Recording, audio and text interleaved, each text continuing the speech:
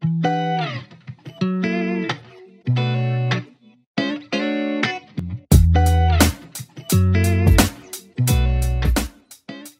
morning. Good morning. How you doing this morning? Oh, there I go. I hear my voice. How y'all doing this morning out there on the airwaves and the bywaves? This your host Val with the Love and Victory Show with Val. I have Brother Carter in here, and I have this wonderful team. How y'all doing this morning? Carter, copacetic. Copacetic. Mm-hmm. All right. How y'all sound? How y'all doing over on that board this morning? We're doing well this morning, Miss Carter. Is that Kobe? Yes, all right. Let me is. see who else you got in here. Hey, good morning. Oh, what? I hear a new voice. Who is this voice over here? It's Jacob, the new intern. Hey, everybody. Hey, this Jacob up here. All right, y'all get ready for some Jacob. We got something for y'all this morning. And how you doing over there, Miss Heidi? I'm doing good. All righty then. I know I get y'all early in the morning, don't I? Oh, Lord. And where is Miss Abigail? I am right here, just making some adjustments. I'm right here. All righty then. We got a full house this morning. We're ready for this show. I'm so excited. I won't talk about what I did last evening. All I did, just know I came crawling up them stairs again. And Jacob had to say, we found the elevator. I know, Jacob, I know. But I never give myself enough time to walk around to get to the elevator. I'm always sliding in here. I guess that's my time for the cardio. So good morning, good morning, good morning. Brother Carter. Talk to me. Did you rest last night? Nope. What was you doing last night? Was it a game on? What was you doing? We're living in restless times. You know what? It's so true. I went to the store last night to run into CVS, and it was a mom and a son in there, and the mom was looking for something to sleep. And so she just kept saying, I can't sleep. And I wasn't in their business, but I overheard it because I'm suffering with this insomnia too. And so she said, my son has been up for like 4 days. And so he was standing there. At first, I thought it was her husband because he did kind of look a little older. Mm-hmm. And so I said, well, I'm sorry. I said, well, what's going on with you? And you know me, Lawrence. I'm always engaging with somebody. And so he just got to talking about his life wasn't great and he might as well be gone. And it was really sad. So finally I said to him, I said, well, son, how old are you? He said, I'm 25. He said, my life is over. I said, no, son, your life is just beginning. He said, well, I don't live life more than most people. I said, no, not at 25. I said, all I can tell you, baby, tomorrow is going to be better than today. Just hold on in there. And so his mom said, I thank you for telling me. He said, but he don't get it. He seemed to think that his life is over. Wow. And I don't know why I'm telling y'all this here, but, sometimes you have to just take a moment.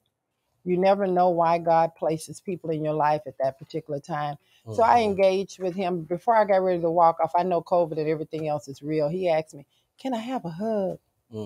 And I gave him a hug. And it didn't just make him feel good. It made me feel good. So the moral of the story is just take time. When you can put a smile on somebody's face, put a smile on their face. So with that being... You just talk to people and put a smile on their face? Well, sometimes you just have to meet a person where they're at. Just take some time to just engage.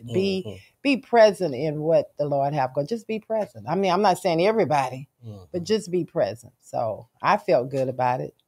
And I think he did too. You're trying to bring me into presence right now? There you go, Brother Carter.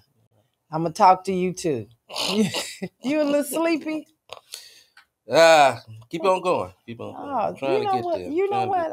I'm not. You need to understand. Why can't you celebrate on somebody else feeling better? Yeah, I do. Okay, then. All right. Well, Brother Carter need a smile this morning. Can y'all give him a smile? That's what we want to hear. Give him a smile this morning. Let me give myself Give him a smile. All righty. I know we got y'all ready this morning, didn't we? Thank you for that smile and go get it. 2 of my favorite songs. That's a way to wake up in the morning. All righty then. But before we go any further, we are right there at the top for the scripture and prayer, and we just go and get this word now. Come on, Brother Carter. What you got for him? All right. Scripture going to come from the book of Psalms, 37th number of Psalm. Fret not thyself because of evildoers, neither be thou envious against the workers of iniquity, for they shall soon be cut down like the grass and withered as the green herb. Trust in the Lord and do good. so shall thou dwell in the land, and verily thou shalt be fed. Delight thyself also in the Lord, and he shall give thee the desires of your heart. Something happened here. Commit thy ways unto the Lord, trust also in him, and he shall bring it to pass. It was too loud. It was too loud. Keep going, baby. That's been the reading of the book of Psalms 37, number of Psalm, verse 1 through 5. May the Lord have blessing to the hearers, readers, and doers of his word. You ready to give us a prayer? In your hand. Dear Heavenly Father, most gracious God, we just thank you. We thank you, O Heavenly Father, for this morning, O Heavenly Father. We thank you for just giving us the opportunity to just praise your name. We thank you, O Heavenly Father, for the listeners, O Heavenly Father, and the viewers. We thank you for those that are on their way coming in. We thank you, O Heavenly Father. I thank you for this amazing team that you have blessed me with. I thank you for Raise the Praise 100. And most of all, oh Heavenly Father, I thank you for my soulmate, my partner, Brother Carter. This morning, I pray that we give you something that you can just gnaw on, think about, and be blessed, and that will carry you the rest of the week. This is my prayer in Jesus' name. Amen. All right. God bless you. All righty. What y'all got going on? I know it's a little hot in here this morning. I'm ready for this air to kick in. Oh, Lord, I don't know why. Why is it so hot? Well, somebody is requesting some music over here. I think it's Brother Vernon. He said, I would like to hear a request, Love Theory by Kirk Franklin. I think we can do that. I think we can do that for him. We're going to give it, since he came straight up early this morning, we give him that song, and then I'm going to come back with the thought of the day, and then we're going to get going all the way through the show. Brother Carter, you gonna give a shout out to brother Vernon over here. Morning, VH. Good morning to you, huh? Yeah. All righty. He just send a good morning to him on the line. Yeah, we did. Well, I'm gonna go ahead and give this my thought of the day, and then we're just gonna go ahead and let the team do what they do. Attract what you expect. Reflect what you desire. Become what you expect, and mirror what you admire. I'm going to say it one more time. Attract what you expect. Reflect what you desire. Become what you expect. Mirror what you admire. Think about that. And it always just, in my opinion, I think it just sums up what you put into life is what you're going to get out. How you speak, how you live, what you do, just how you treat people. That's what you're going to get out of life. All righty then. I think that's what you got? That's what I got. What you got out of it? All right. We'll say it again. Oh, God, Brother Carter, I tell you.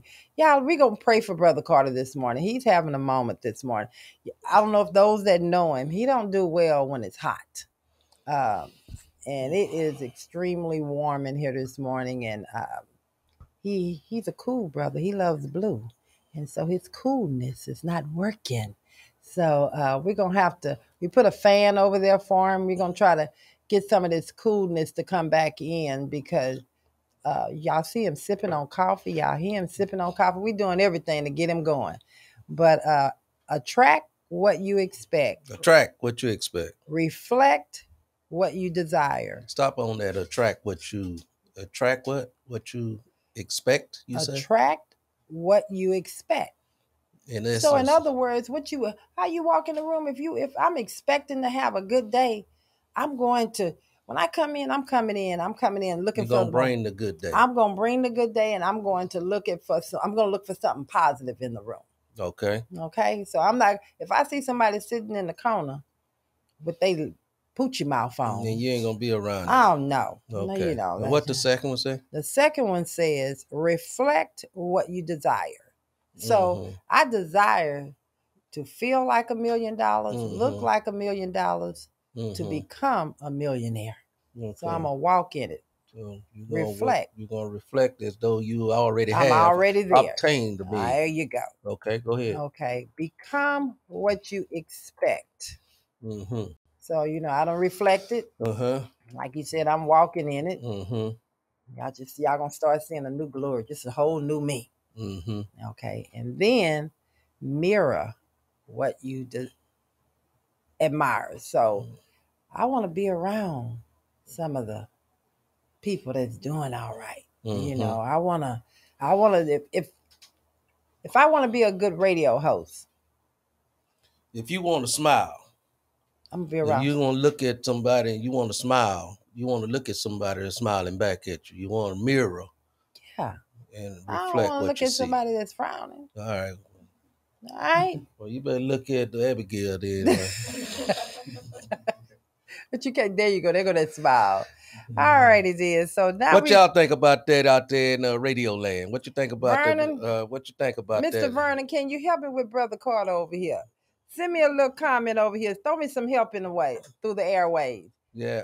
All righty, then. Give me a shout out too. 346-355-0100. That's 346-355-0100. Love to hear from you. All righty, then. All right. What is the time for now? What we up to? It's time for to introduce the title of the show.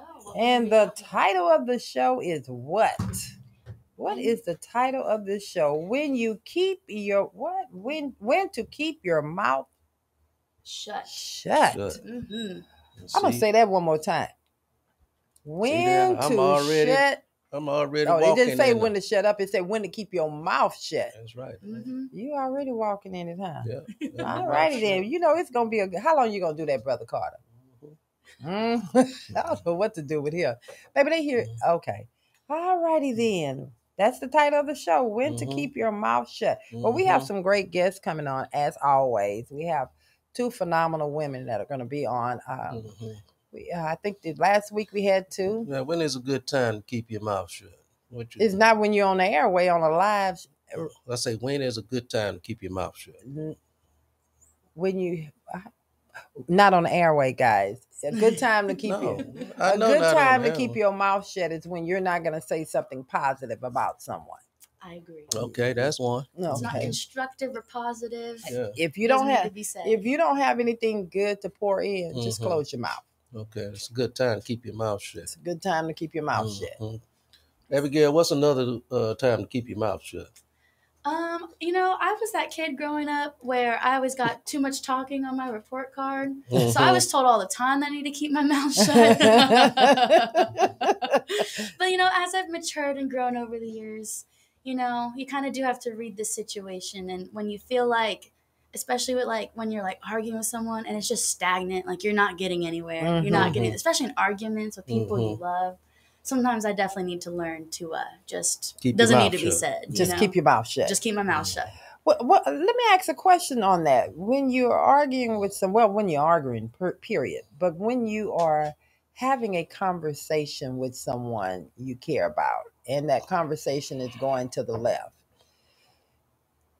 I don't necessarily know you need to keep your mouth shut, but then you need to find a positive way to communicate, because both of you all probably have a good point that you need to get out. But the communication is where the problem is coming in. It's how you're trying to get it out. So I think that everybody should have a voice in a situation, but it's finding the right. Good time to keep your mouth shut. Find a good way to execute it. When you find you're in a conversation with someone and no understanding is taking place. You know that person is not trying to understand and they simply trying to be understood. It's a good time to keep your mouth shut. I agree. Okay. Well, I'm gonna keep going. We'll keep going because we ain't. This ain't no dispute with me and you right now. No. I'm saying that I'm gonna keep going with that, meaning that I have to agree with you on that because it don't make no sense to keep arguing. Yeah. And somebody else have their point and they're not gonna listen. Everybody had good points. Yeah, that was a good one. Jacob, what about you? What's the old saying? God gives us two ears and one mouth for a reason. I got this hot coffee in this white shirt. Really, you gonna say that? Well, right maybe now? I should have kept my mouth shut.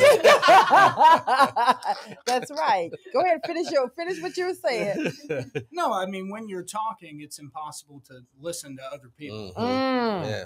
And especially when you're speaking with someone with more experience, who's been around a little bit longer. I don't like to pretend that I know as much as that person. Okay. You don't even want to pretend it. I like that. That's wisdom. God gave us 2 ears and 1 mouth. Ooh. So he must want us to listen more than talk. Absolutely. Ooh. Okay, what about you, Heidi? That's You don't want to say some nothing, do wisdom you? there. Come on, Heidi. Come on, Quiet Storm. Look at that. That is a What's quiet. a good time to keep your mouth shut? I think when you don't really know what you're talking about is a good time to keep your mouth shut. Because, like in an argument, I mean, just to kind of stray away from causing a bigger argument. So everybody's reflecting on the argument, so to speak, huh? Yes. Okay. Well, that's all right. What about you, Kobe? Mine pretty much reflects on the argument because when me, Abigail, Heidi, when we were first coming up with this, the first thing I thought of is learn to keep your mouth shut, because if you're full of emotion and you're thinking about saying things to hurt the other person, that's best to keep your mouth shut. Okay, then. I like that. Very good points. All righty, then. So, Brother Carter, what do you think about that? You think they gave us some good points on here? Hell yeah. So, the moral of this story is just be quiet if you don't have anything positive to put into a situation. Mm-hmm. All righty. Well, we're at the top, and it's time for us to go with what? What we going with? What you doing over there on that board? Y'all tell me. I think we done gave them some good songs. I think we need to give. You have a riddle for them? Oh yeah. Yes, let's give them a riddle. Let's give them a riddle, and then we're gonna go with, because we're already at the 7:30 hour. Yes, ma'am. Trust me, we're just dragging right now, but we're gonna kick this thing in gear pretty soon. I don't So think we're y'all dragging. just bear with us for a moment. Okay, so the first riddle of the day. No one has ever walked this way. Which way is it? Oh, No one has ever walked this way. Which way is it? the right way. No. No. Okay. Okay. A lot of people walk the right way. All right. So, say it again. No one has ever walked this way. Which way is it? I need some. Y'all help. can Y'all tell didn't us in the give- comments. Tell us if you know the Y'all answer. didn't give us the answers. They, see how they doing us, Brother Carter? We used to have. I have the answers. I'm holding them hostage. Mhm. No one has ever walked this way. Mhm. Which way is it? Which way is it? Oh, No one has ever Lord. walked You this can't way. walk this way. Oh, Lord. What you say, Jacob? I know the answer. He know the answer. You know the answer. I Come do. here. He helped put it together. Did you? No, I actually didn't. He didn't. Okay. But I can. But I've been peeking. You have. Yeah, Well, Jacob, we right here. we are. We right here. I'm Jacob. trapped now. You're trapped. You're I trapped. can't even stand up. Oh God! You see what we got over here? I love it, Jacob. You're not gonna even help me. That's okay. I can Monday morning is coming. help. I can help. Throw me a hint. Okay. This might be a real giveaway. But that's okay. Give me a hint. A lifeline. So it's October. Halloween's right around the corner. Okay. Ooh, I like where you're going. Kids will be getting these in their trick or treat bags and buckets. Candy. Yes, but It is. specific. Okay, And listen to the riddle. Yes. No one has ever walked this way. Which way is it? I like that, Jacob. High five. Well, I ain't play. I don't eat candy, so You don't eat candy. no, Brother I'm Carter. addicted. What is that? Vernon, help! Come on, Vernon. Yo, Oh gabba, God, gabba, yo you know the gabba answer? gabba! Somebody help! Okay, we're gonna come back. I know there's others that haven't logged in that's out there. Yeah, y'all need to go and get the answer to that one. Yeah, because that's over my head. Yeah. Can I say the other riddle? Mm-hmm. I think you're gonna like this one. Okay. What does no one want, but they don't want to lose? No one wants, but they don't want to lose. Where y'all get these answers, these questions from? They're supposed to be tricky. Nobody wants it, but they Yeah. don't want to lose it. I can give you a hint, Miss Carter. Okay. We got to do our disclaimers because Oh, sued. yeah, you don't Okay. want lawsuit. Lawsuit. Okay, I will. Okay, gotcha. Okay, there you go. Okay, then I got one. All right, now, oh Lord, let me leave them riddles alone. Kelsey started that mess. Them Browns, I tell you, they have them riddles, and I'm just stuck with them, and they not got nerve enough not to be on here this morning helping out. All righty then, where are we at now? It's time for the thought of the day. No, I did the thought of the day. Heard it through the grapevine. Ooh, okay. Okay, you got something for us first? Okay. Copyright disclaimer under Section 107 of the Copyright Act 1976. Allowance is made for fair use for purposes such as criticism, comment, news reporting, teaching, scholarship, education, and research. Fair use is a use permitted by copyright statute that might otherwise be infringing. Nonprofit, educational, or personal use tips the balance in favor of fair use. All righty then. Did y'all hear that? And that is the Love and Victory Show with Val, copyright protection. That's All right. righty. We have the protection of the Raise the Praise 100, and we have to take it even further and make sure that we are protecting ourselves and everything that comes around across this airway. Thank you so much, Yes, Jacob. ma'am. All So the right. first story for Through the Grapevine, we got this story from CNN and the New York Post. A tenured fast food employee was fired without notice. So an individual named Dennis Peak was working at the Wendy's in Stanley, North Carolina. He was working there for almost 20 years. He worked as like a greeter. He helped kind of clean up the lobby and stuff like that. He was working there for 2 decades and lived with his caregiver, his sister, Kona Turner. And one day, she was trying to take him to work, and she found out he was fired, and without notice, without reason, or anything like wow. that. So Dennis Peak actually has Down syndrome. Oh, and so it appeared, from every perspective, pretty much that he was fired because of his disability. The manager even said, quote, that he couldn't do his job like a normal person. Oh, wow. Mm-hmm. Wow. It was very, very just nasty and mean. Y'all know it's personal for me, right? Yes. So one of the things that I really struggle with is one thing when there's injustice for anybody, but definitely injustice for people with disability. That, to me, if you hired him, if you brought him on and you say that I want to help and I want to give back, and then to abuse or misuse and then turn around and fire, it's, to me, baby, they can hear you on the aisle.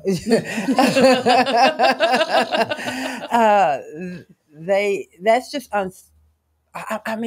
it just makes me angry. Yeah. And so the fact that they did that to him, not only should they fire the manager, but I think something should come from the top, making it very clear about their expectations when treating people with disability or any employee, treating them wrong. So that's my personal opinion on that. That's just wrong. They offered to give him his job back, but he was a little bit older. I think he was in his 50s, and so he opted out to just retire early. Yeah. So the community actually that he is from is trying to throw him a retirement party. Oh, wow. So he doesn't have to go back to Yeah. a place where he's clearly not Like wanted. compensation. How could you? Exactly. So how can you expect him to go back?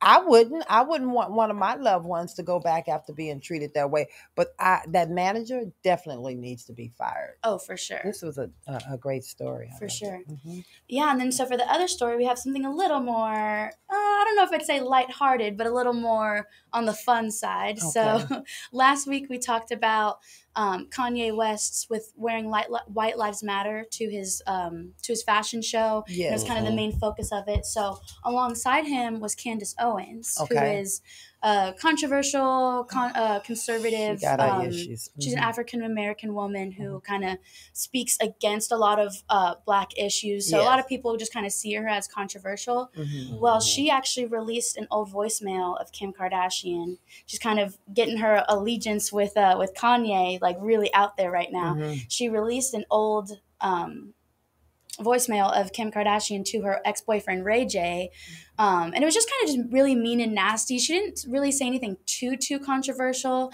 Everything that people are kind of talking about is she said to her boyfriend, quote, "Honestly, go have fun with old hag Whitney Houston. She's so sick. Crack is definitely not whack with you guys. You are just, honestly, it makes me laugh how disgusting you guys look." And then she started like screaming at the end of it. Oh, Kim did that. Kim, yeah. She was this was after her and Ray J broke up. I think I heard something where it was in the middle of the time when she brought Whitney Houston up in it. Yeah, talking mess about Whitney Houston. Wasn't that was during the time when she was just gotten married to the football player or something. You remember that? Wasn't it something like around that time? So why was she worried about what Ray J was doing? Yeah.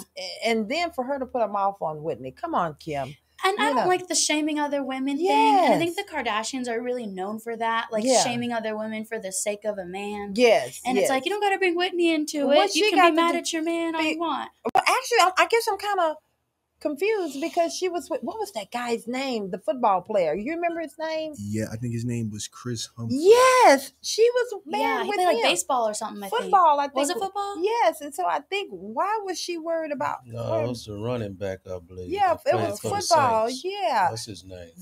No, it wasn't him. This is when she was married. She didn't marry the other. She married Chris Humphrey. That was his name. Oh yeah, not Ray J. Someone else was on the Saints. I know who you're talking about. Yes. I saw it on the Kardashians. Yes. So why? Yeah, he do the Wendy's commercials. Yo Gabba Gabba said he was in the New Orleans Saints team. Okay. Reggie Bush. Reggie Bush. Yeah. Bush. Oh, okay. Yeah, but I was talking about. I personally think this was during the time she was not even with Ray J. So why is she worried about who he was with? But that's them Kardashians. They got some real issues, and that's why they're all over the news right now. Just a good story. God good fun. Bless them. They need help. All righty then. That was really good. All right then. What else y'all got? Look at Yo Gabba Gabba. Yo Gabba Gabba got a whole bunch to say. Chris is on the basketball team. Okay, thanks for correcting me. And that's Chris Thomas then. No, it was Chris Humphrey. Humphrey. It was Chris Humphrey. Me and Miss Carter don't know sports, obviously. Okay, look at Jacob. Jacob knows sports. Yes, he played in the NBA for the Utah Jazz, Toronto Raptors, Dallas Mavericks, the Nets, and the Celtics, and on and on and on. And so on and on. He was a journeyman. Yes, and see, he ended up. He said, "You know what? Didn't she sleep with Chris Thomas? Also played with Cleveland. No, baby, that's where's that disclaimer? Can we play that disclaimer again? Hurry up, y'all! Play it. New Wave Media takes no responsibility for the opinions or the statements made by the host or their guests. Statements or show topics are not the necessary belief of the radio station. Street 100 Heat or Raise the Praise 100 Houston. It is not our intention to label, discriminate, or anoint anyone.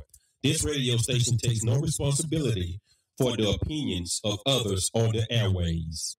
I love it. I love it. You know what? Brother Carter is in the house now. Appreciate y'all helping to raise the praise out like that. You never know what we gonna get over here. I love this. Okay then. Wow, it's almost time for our guests to get in here, but I think we have something else. Is that all y'all have fun? But I know I want some music. We have our acronym. Well, we're gonna do that at the top. But I want some music. Give me something good. Give me some fire. Hi, Renee. I was actually finishing up my master's in clinical mental health counseling. Yes. And then I needed to take the national licensure exam, which I did and I passed, thank the Lord. And then wait, can we get some claps on that? She passed. Give us something, y'all. Yes. Yes. Give us something. Y'all don't even know what she came through. Right, there you go. Congratulations. Keep going, darling. So I'll actually be practicing here in Texas probably next month. I'm just waiting for everything to go through, and I'll be in private practice here. No, you will be practicing here. So the license is here. Yes. And you can then go wherever you want to go, but you're going to be here. Yes, I will. Okay, because you haven't gotten permission to leave here. Yeah. Okay, then. And then we have Miss Tiffany Washington. Tell people a little bit about you, and then we're going to get started over here and kick this show off. Who are you, girl? Why do I love you? Yes, ma'am. So I am Tiffany Washington, and I am from Little Rock, Arkansas. I currently am a director over billing at a pathology lab, and I am a mother of 2. There you go. All righty then. That's the simple version, huh? That's the simple version of who you are. Do you know when to the light version? Do you know when to keep your mouth shut, or are you learning to do that? I think I know when. Okay. Okay. Well, all I'm gonna say is we're gonna do this. What, are we at the top? No, we still got a little more time. We're gonna talk about, we have an event that's coming up for our nonprofit. I don't talk enough, and Brother Carter is always getting on me about this. L&V Enterprise Resources Inc. is a nonprofit servicing people with disabilities. And that's why it really touched my heart when you shared the story earlier about what was going on. We really try and do what we can do. And if all of us out here can do what we can do to help people with disabilities that are less fortunate, I think the world will be a better place. So December, I think this will be our second big event we've had this year. December 1st, we will be having a gala. And this gala is going to be where we're going to have people with disabilities. We're adopting families. They will come in, dress up. They will have a fine dinner, a very beautiful event, a hall that will have gifts. We will even have Santa. We're going to have music, or we're going to have gifts there. So we're really trying to do something special.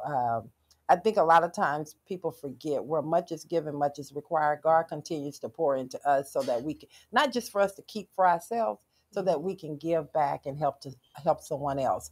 So on LV with Val, there is a donate button. Please, so that we can keep doing these things that are magical and transferring, that's changing people's lives out there. Please go and donate. I mean, there is no amount that's too small, definitely not too big. So just go donate, and you can do that all the time. We're accepting, it's a 501(c), so it is something that you can get your, at the end of the year, our CPA will send you your information. Just make sure you put your email address in there, and you will be able to use that as a tax write-off. So please, for us and for those that are in need, a nonprofit cannot function without donations. So please go out there and donate. That's www.lverinc.com. www.lverinc.com. Also today, I think it's November 19th, Raise the Praise is having a radiothon. So we'll be giving you guys more information on that, which is also a nonprofit. But again, just know that we are trying to do things to change people's lives and to help. And while we're changing other people's lives, they're changing our lives, all for the better. All righty then. So if you're blessed, be a blessing. Be a blessing. Be a blessing. All right, you got anything to say on that, Tiffany or Stephanie? I would say donate. Do what you can do. Do your part. It's a blessing for us all to be in the predicament that we are in, even the small things of just having breath in our body. We take that for granted every day. Yes. So if you have something that you can give, or you feel God has put something on your heart, then give it. It's better to give than to receive, and you can't beat God given. You sure can. Well, one of the things, the reason why I kind of went to you, this young lady is so phenomenal. She, every time I look up, she's either doing some type of missionary work. She think I don't be watching. I've been checking for my daughter. She was just out of the country not too long ago. Yeah. Let's talk about that. You were in Honduras. What was that experience like? Oh my goodness, it was amazing. So I go with Freedom Crusades. I've been on 2 mission trips with them, and we'll be going back to Honduras next year. But the signs, miracles, and wonders that I experienced, can I just share one? I want you to truly share. Really briefly? No, share. So we go into, it's a very impoverished country. And so we have these big crusades, and people come and they're anticipating that they're going to encounter God in a powerful way, and he's going to change their lives. And so I remember it was a lady there, and she hadn't been able to, I didn't know all of this because the language barrier. Like I speak a little Spanish. I tried to learn as much Spanish as I could before I went, but the Spanish I learned was more prestigious. And so and it just did not add up. It didn't correlate. And so she had just kept pointing to her eye, and she's saying, like, grabbing my hand, like, pray for my eye. And so I'm like, okay, can I pray for you? She's like, yes, please. So I pray for her eye. And she hadn't been able to open her eye. I think it was like 12 years. It was her left eye. And so it had just been shut from like an accident. So I prayed one time, and I said, test it out. How is it? Because I know Jesus prayed twice for the blind man. And he said, I see people walking around his trees, and the Lord prayed again, and then his vision was restored. So I said, can I pray one more time? And she said, yes, please, see, señorita. Yes. So I prayed one more time, and she said, oh, and it started to water, which was something she hadn't never had. And we saw it. I said, can I pray one more time? And she said, yes, yes, yes. I prayed again, and it started to open up, and it was all gray. I said, can I pray again? She said, yes, yes, yes. And she was jumping up and down. CCC. Yes. I prayed again. We watched her eye go from gray to white. No way. And the black, is it the retina? Yeah. The pupil begin to form in her eye. She starts screaming and crying. She goes and finds someone who can translate. And she says she had an accident 11 years ago. She hadn't been able, her eye has been shut, sealed shut. She hadn't been able to see. And they got her on stage and they said, what are you seeing? And she said, I can see like shapes. I can see people. And so we just believed the Lord for her full healing. But we saw deaf ears open. We saw limbs grow back. We saw people who were paralyzed. I actually saw a man who had been paralyzed his whole life get out of his wheelchair and begin to walk. The hunger for the Lord was something that I had never experienced, and he showed up. Oh my God. Wow. You know, this is why when I told y'all this young lady is amazing, she doesn't even know how much I pray for her and how much I am watching her. I like to use the words vicariously, but no, intentionally. I keep my eye on you. Because you are such an amazing young lady. And you guys will get to know her more in this conversation, but she is someone that truly loves God, but she loves God's people. And, you know, we always think that because you're walking with God or you're a Christian, you have to be this upright, perfect person, and you have to be this big hat. Y'all know what I feel about the big hats, and I call the fakies. You have to be the big hat person, or you have to look a certain way. This young lady, it's not about all of that. It's not about all of that. And that is also Tiffany. So that's why Tiffany was hoping to be here today, because I told Tiffany this is someone that I definitely wanted her to meet, because you guys have so much in common. So I can't wait to have this conversation. We got 2 minutes before the show starts. I want you to go ahead and do the acronym, and then we'll start. But let's reflect a little bit on Miss Stephanie a little bit, if we move. Okay, we can go ahead. Yes. You have to reflect on true faith when you see it. I agree. And too many of us walk around with this thank you, fake faith. Fake, yes. You know, surface faith. But you're talking about some true faith when you thank you, baby. Seeing people eyes open, seeing limbs, man. This is true faith, and it don't come with a big hat on and a suit and none of that on. It just comes with just believing. Yeah.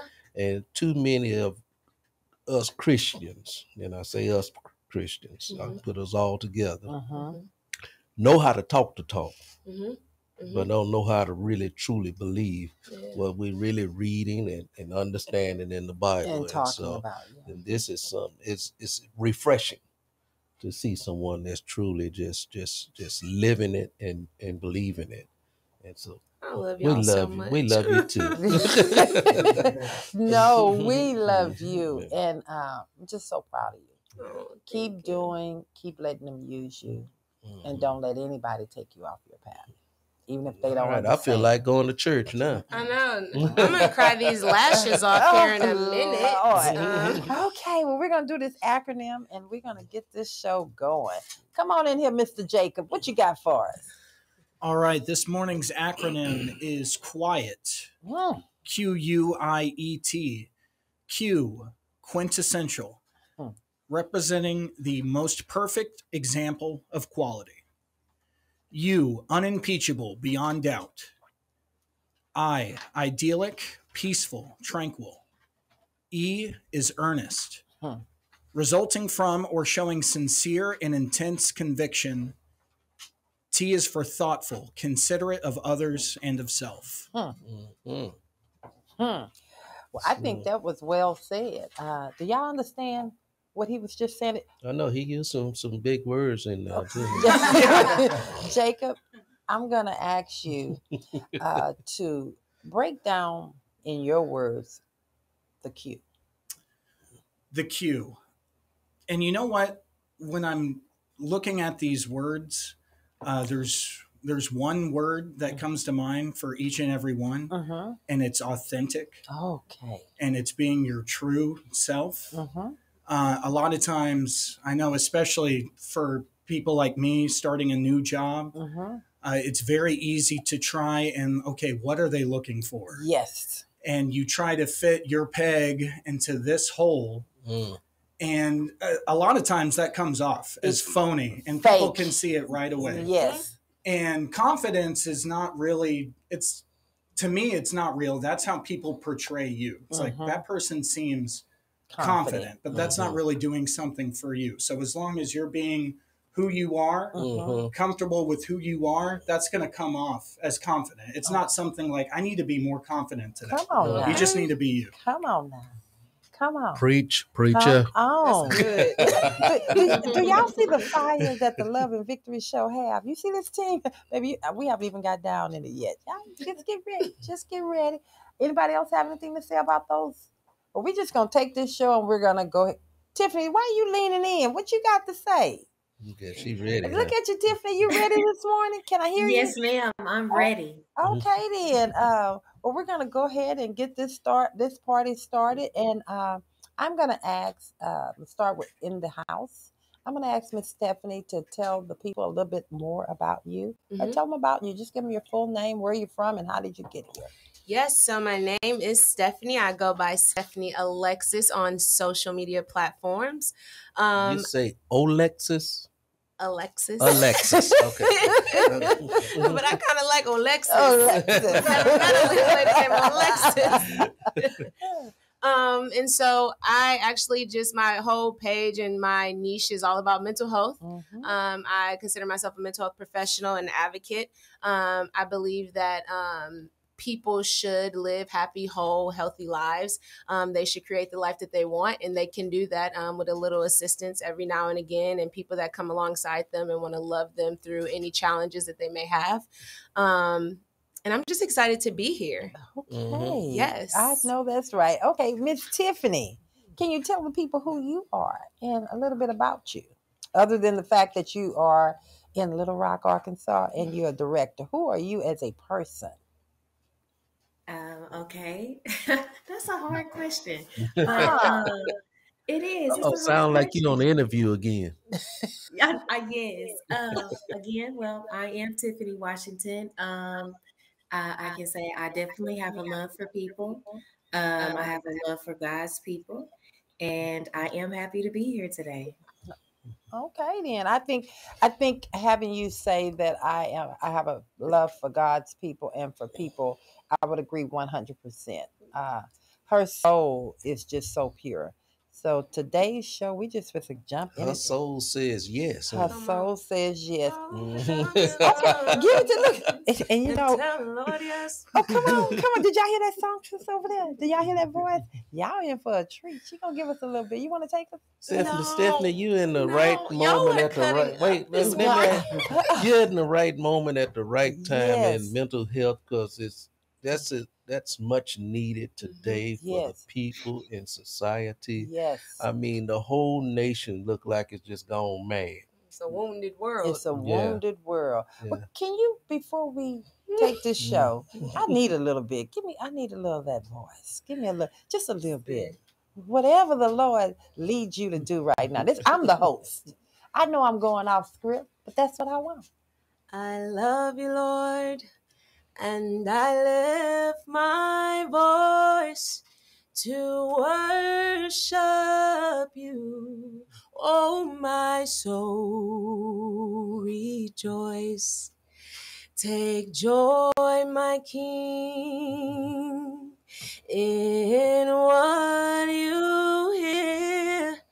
Let it be a sweet, sweet sound in your ear. Yes! Y'all see? Do y'all see what we get ready to do up in here this morning? Yes, he is in the house. He is in the house. Okay. All right, y'all. Let me just go and start this thing out. Oh, what happened? I was about to start the intro. That's what you got to do. Go ahead and do that intro. Welcome to the Love and Victory Show with Val, where we will bring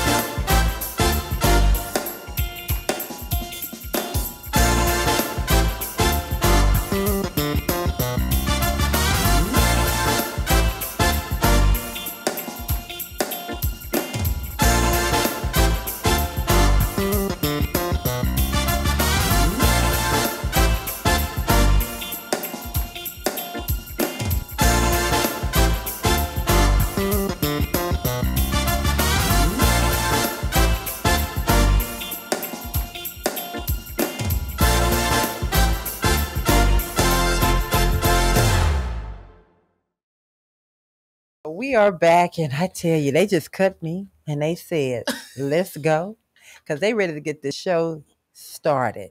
All righty, then. We are back. You see how they cut me off, Tiffany? They cut me and you off, and Ain't nobody cut you off. Good morning, good morning, good morning, and welcome to the Love and Victory Show with Val. Val, how you feeling this morning? I am excited. Can't y'all tell? I am just on such a high. I am on such a high, baby. Y'all gonna have to keep me grounded. All right. You on like a high or a natural high? What kind of high you on? You know what? Brother Carter, it will come from you. Well, I'm on a natural high. All right. I'm on a natural high. I just feel good. Okay. And so we're going to go with this here, and we finna get started. I know, Tiffany, just keep your head up. Ain't no telling. She over here dying laughing. You know? Okay. Tell the people what kind of high you are now. You know what?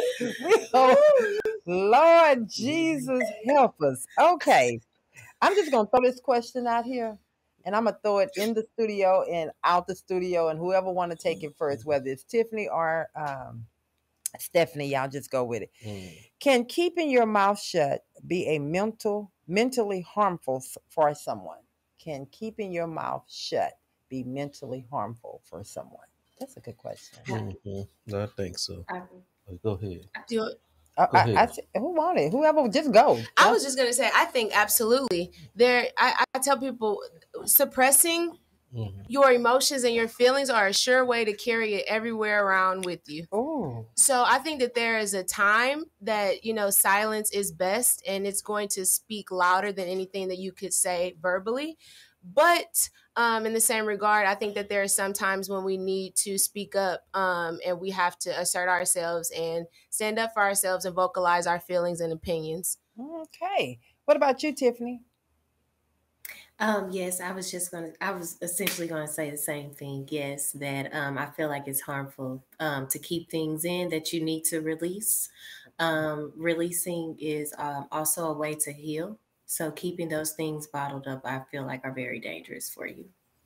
A lot of times we say, oh, I don't want to talk about it because I don't want to hurt their feelings, or you're being so mindful of not sticking out or not having someone be mad at you, but at the detriment of yourself. Oh, for sure. So speaking to you, Miss Stephanie, since you are the professional that deal with the mental health. She's the licensed professional. And not the unlicensed, because you're going to have to battle. That's why y'all sitting together. Licensed versus unlicensed. We're going to see how that's going to go. Almost licensed. That's okay. Closer than him. We'll see how that's going to go. So I'm going to ask you, when sitting in a situation where you know that you are holding back on from saying something because you're worried about sticking out like a sore thumb or someone getting upset with you, but you are really feeling bad on the inside, what's the best way to handle that, or what would you recommend that person do? Well, I want to say this. When sometimes we're trying to keep the peace, but then keeping that peace outwardly, like we're now in inner chaos and turmoil. So we're not at peace while we're trying to please other people. People pleasing pleases everyone but the pleaser. So I think that if you feel like you have to have a conversation with someone, but you don't have the courage at that present time to go to them and to talk to them face to face, write an email. Right. I remember having conversations that were really hard, or wanting to, with my parents as I had gotten older and, kind of come into my own. And it was conversations that I didn't feel I had the courage, or I wasn't comfortable with coming and talking to them face to face. I would feel, and not even intimidated because my parents weren't receptive, but just because of the honor that I have, and those are my parents. So what I started to do, esteem you have for them. Absolutely.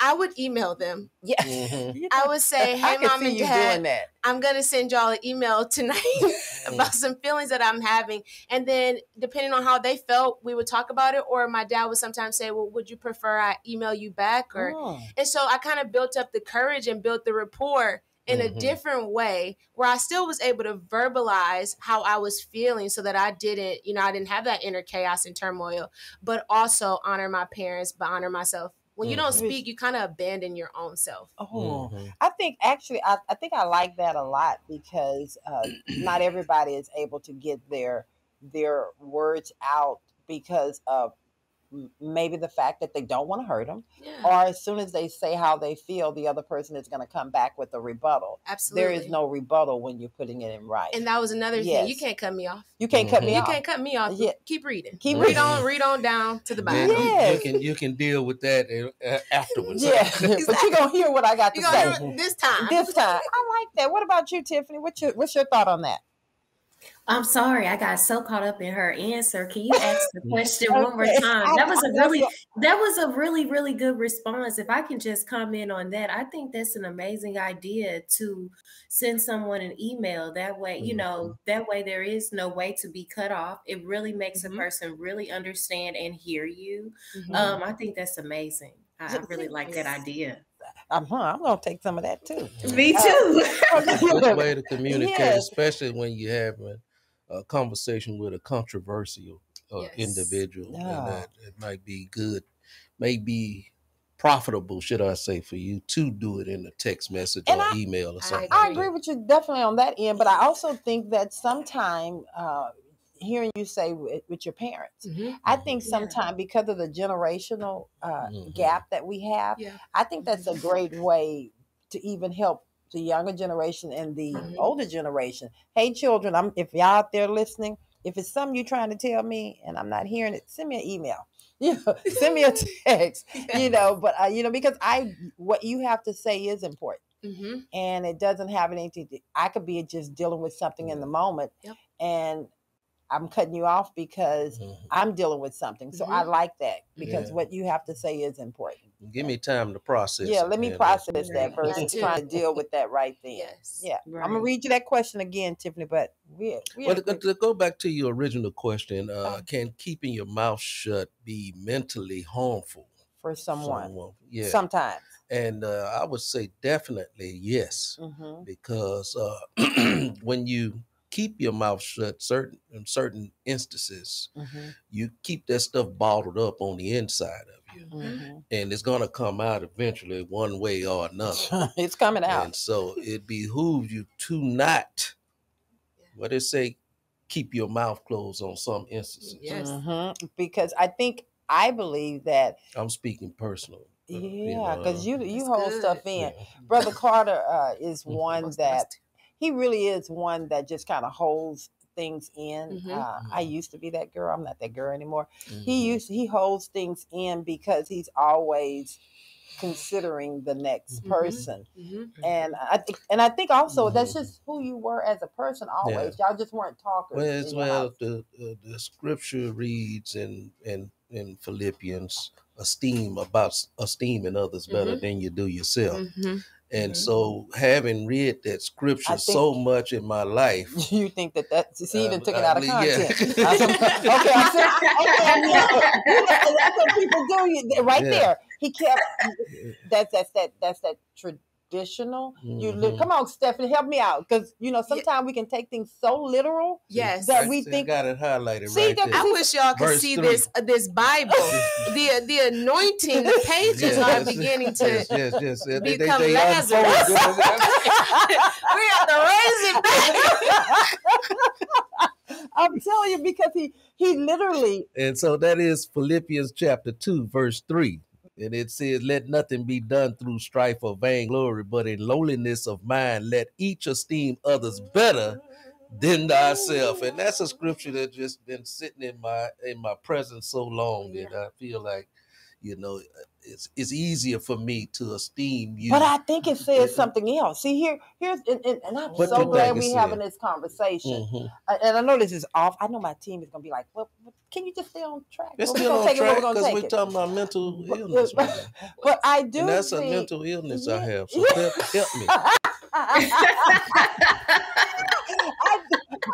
I do think that we are, every word that's in this Bible, I believe.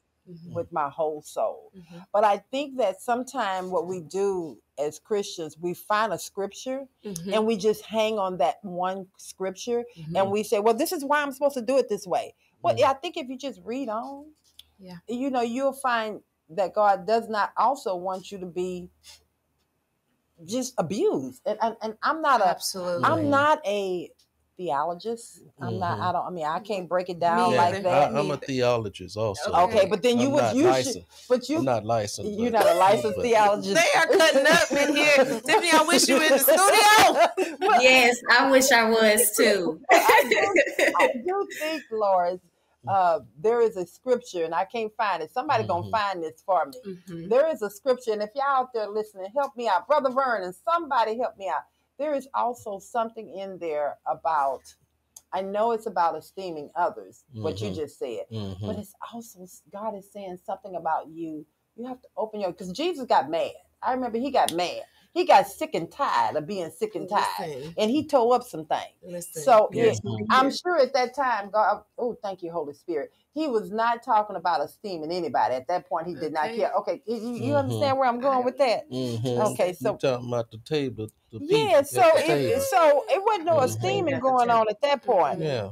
Because he had that. He was compassionate. You know, he was all that, what you're saying.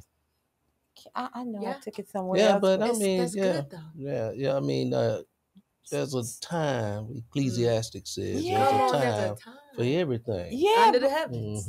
But it's it's time to have. But sometimes you have to get mad. Yes, but it doesn't mean that you have to just keep on. No, you don't. You don't esteem others to the fact that you don't exist. But that's full transparency. That's not where I'm at. I didn't say that's where you're at. I'm saying sometime you would do that. You would do that everybody else was more important. Their feelings, what their needs were. I'm just not going to worry about it. It's going to be okay. No, it's not okay. Your feelings matter. That's all I'm saying. Black lives matter? Okay. Yes, sir. My life matters. Your life matter. Yeah, y'all see what we got to deal with over here. Y'all ready for this here? It matters. So, all righty. Now, let me tell you something. Okay. If you're not the prettiest person in the world. Okay. Well, I am. Period.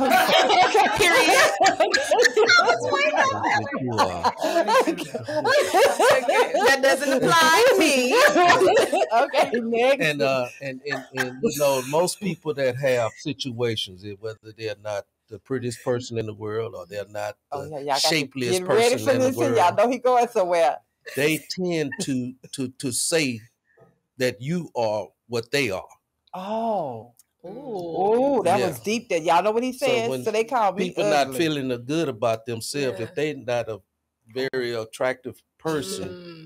The projection. They'll tell you you're not attractive. Oh, come on, brother. To reflect. Now he's licensed right now. You licensed to say that. Yes. Yeah, and so when your esteem is not at a certain level in life, you tend to want to make somebody else's esteem not as high as yours. And so I'm the kind of person that'll say, well, I'm comfortable in my esteem because I'm looking at what this who this coming from. What this look like. Yeah. So I don't have a problem with letting you esteem yourself. That's good. Okay, Brother Carter. Well, y'all heard, and today he is licensed at this moment and he is. And he's on track too, because let me just say this: there is a psychologist. His name is Maslow. He has gone on to be with the Lord, obviously, but he has a hierarchy of needs, 5 basic needs that every human has to possess in order to live a healthy life. And number 4 is esteem.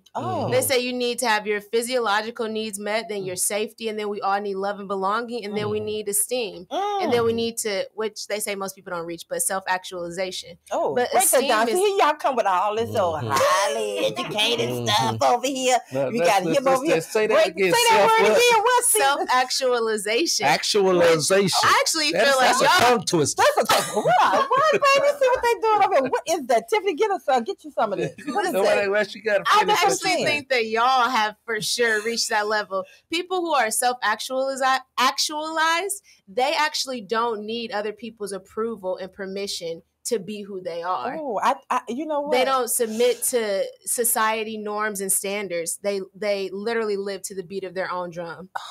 Yeah, that's her. So someone like y'all, that's not you. No, that's her. That's me too in a different ways. That's me too. Okay. That is her. Well, let me just tell y'all this here. I'm grateful to God for deliverance. Come on. Because I used to worry about and walk to everybody else's beat, but I'm good in walking to my own. So, but Yes. I'm conscious of how I make other people feel. Of course you are. You know, it's so funny we're bringing this conversation up, and we're gonna get it on track. But Tiffany and I was just having this conversation. Right. Tiffany, you want to kind of share without putting me out there too bad? This conversation we were having the other night. Go ahead, Tiffany. We were just having a conversation more about Valerie being direct, you know, and how others can perceive that directness.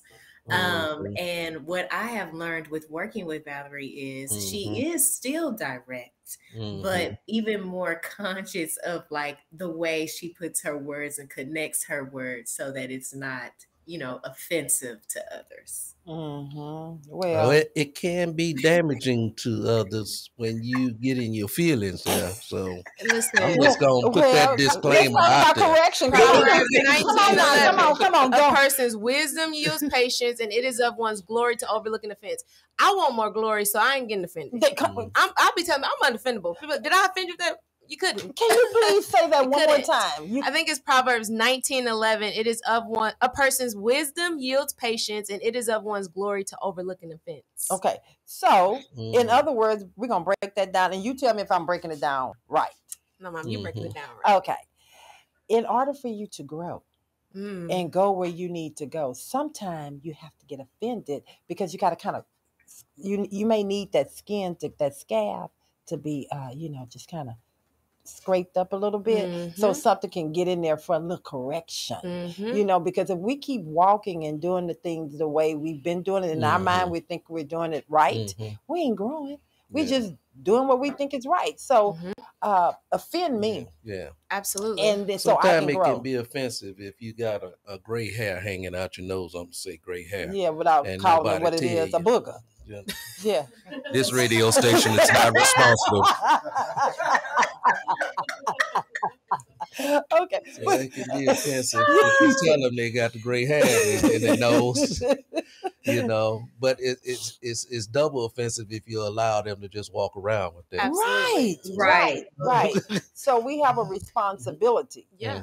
To really be honest and be truthful and try to pour into a person. I know we got off of this, but I think all of this it's relevant. It's all in line. Yes. Yeah. And can I just say one thing about you? Like, you are literally, when you're correcting people, you're bringing them up higher because you see their potential and you're like a mentor. I see you as like your ceiling, you're making it other people's floors. So you're bringing them up as you climb and live. Come on, girl. Esteem that woman, girl. This is who I'm aspiring to be like. I say it all the time. Oh my God. Yes. Oh, you're gonna make me cry.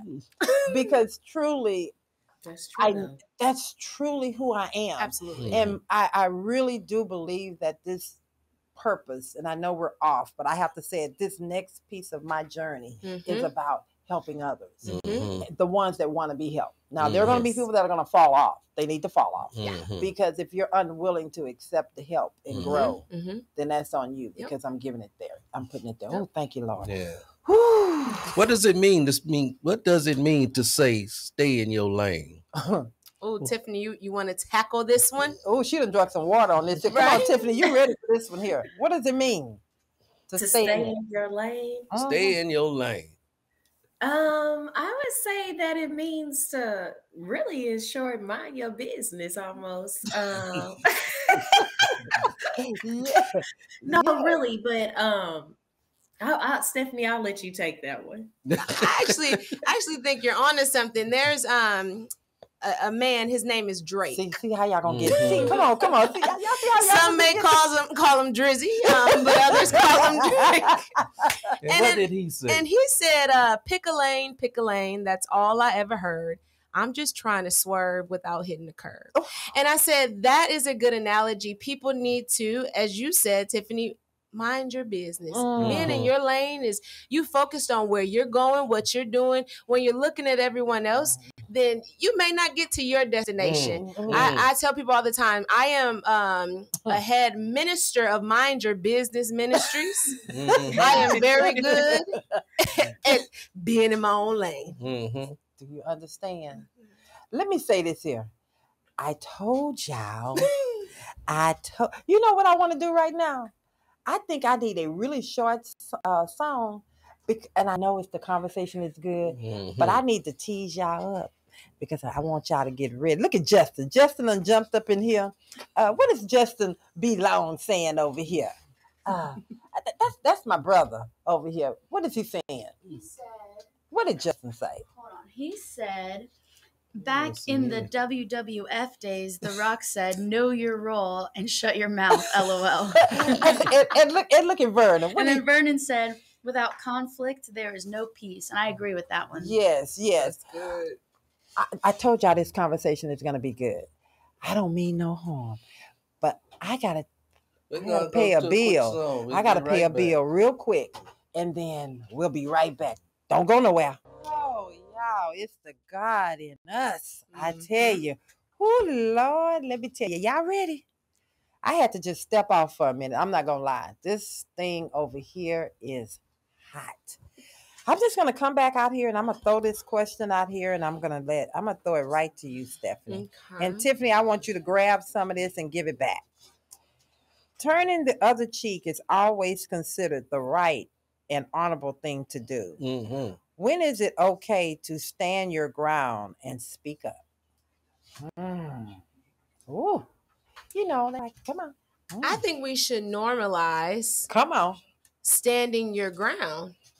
Just as much as we, talk about turning the other cheek, standing your ground is just as important. Taking it back to Jesus. People act like Jesus was like, the Bible does talk about him being meek, but Jesus wasn't this weak. That's what can you please stay right there? Everybody wants Jesus to look like he was this weak person, this. Actually, in his weakness, he was strong. Come on. Yeah, that's okay. Keep going. I'm sorry. Yeah, actually, in his weakness, he was strong. Yeah. Yes. Okay, go ahead. I just had to go there. It's the truth, and I think we need to normalize that it is just as important to stand our ground and to speak up for ourselves. It doesn't have to be a situation where there's strife and there's bickering, and it could literally just be you asserting yourself and communicating. Yes. Communication, we always think of an argument, so we turn the other cheek because we want to avoid an argument, but sometimes it doesn't have to be an argument. And it is going back to what I said earlier. When you don't stand up for yourself, you literally abandon yourself. You don't treat yourself well. I remember the Lord told me like maybe 6 years ago, he said, if I wanted you to be a doormat when I created you, then that's what I would have created you to be. So he'd have made you, if he wanted you to be something that they can wipe their feet on. Listen. He'd have created you to just be that with no substance, no nothing, just be a man. Yeah. Oh, wow. And I would say this, if you are standing your ground with people that are continuing to test you and to try you, then you need to put a boundary there where you practice what's called loving detachment, and you begin to love that person from afar and remove yourself from the situation until they can honor the boundary that you have set. Oh, I'm not going any further. Team, I need to make sure we get this part because somebody needs to hear that, and I did appreciate. Can you repeat that one more time? One more time. I was just saying that if you are around someone and you are standing your ground and they're continuing to try to overthrow you, then you need to put a boundary in place, but you need to practice what is called loving detachment, where you start to love this person from afar. So you're able to still honor yourself and honor your boundary, even if they don't want to. Ooh. Listen, people who don't honor other people's boundaries are the people who don't have boundaries. And they love that they could take advantage of you the way that they did when you weren't implementing those things in your life. My God. And they become very frustrated with you, and they want to make you be the problem because you're saying, back up. Draw the line. There in the you sand. go. And there's nothing wrong with that. Absolutely not. Oh, You got to be careful with hurt people Ooh. because I just they would like to tend to add. want to put their hurt upon you. Absolutely. Jump in here, So, Tiffany. We what can't you hear got there, Tiffany? No, I was just going to say, I love what she said too, because when it comes to the detachment, because you will find yourself, if you don't detach from those people, you will find yourself holding so much in to the point it can almost even make you physically ill. So you have to create those boundaries. And even if they don't understand it, you have to do it for yourself. You have to do it for your own mental health. So I really resonate with that. I like that a Well, lot. most of the time, they're not going to understand it. Or even if they understand it, they don't want you to do it because they've been used to manipulating and controlling you. And so when they start to see a change in you, they say they want to put it on you like you're doing something wrong. When in fact, what you're doing is you're growing, you're protecting, and you're saying, no longer, not because just because you're my friend or because you're my spouse or because you're my mother or my sister. If it's unhealthy, it's unhealthy. And you have to put those boundaries there. Oh God, that was good. You have permission to remove yourself from any relationship that is causing you emotional harm. You have a right to protect your inner being. Absolutely. That doesn't belong to everyone. Nope. That belongs to you. It does. Lord. Okay, as a kid growing up, we're always told to stay in our place, stay in a child's place, and speak up and speak out. What? Speak up and speak out. A lesson we should teach the future generation. Okay, so I'm trying to understand who wrote that question. Can I read it? Yes, go ahead. So what I meant was, as a kid growing up, we're always told to stay in our place or stay in the child's place. Is speaking up and speaking out a lesson we should teach to the future generation? Okay. Well, I do. I don't think we have to teach them. I think they're doing it on their own right now. I was just about to say. Go ahead, Tiffany. I was just about to say, I think this generation it's not the fact that they speak up and speak out too much is the way that they do things. I feel like they're not as respectful as the way that we used to be. But I also do think, like now, like I told you guys, I'm a mother of 2 with my daughter who's 11. I think it's very healthy for the next generation to speak on how they feel, because I know for me as a child, I kept so much in. I kept so much in to the point that nobody even barely knew what I was no one knew what I was going through at school. Nobody knew any of my feelings, emotions. No one knew anything. I was quiet, so they thought, oh, she has it all together, when really I was hurting on the inside.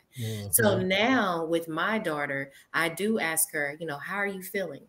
How are you feeling about is my parenting, things like that. What are some things mama could do better? Because if you don't, kids will keep that all inside and they will build hatred or dislike for you, and you won't find out until they're an adult and they explode.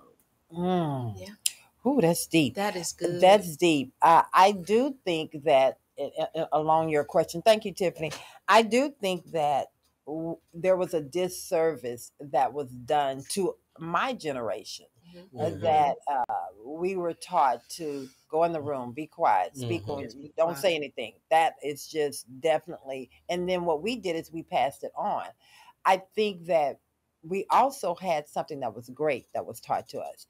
And in our parents teaching us that, they was also teaching us about respect. Yeah. And I think that as we got older, and what we tried to do is not so much that we wanted to be our children's friends and kind of loosen the reins a little more. I think what we did, we allowed them to have a voice to a point. As their voices was okay as long as they were still saying and doing the way we wanted them to do it, if I can be honest. In the moment that their voice got a little out of that way, then immediately we want to come back and check them, because you can't say have a voice when it's somebody else.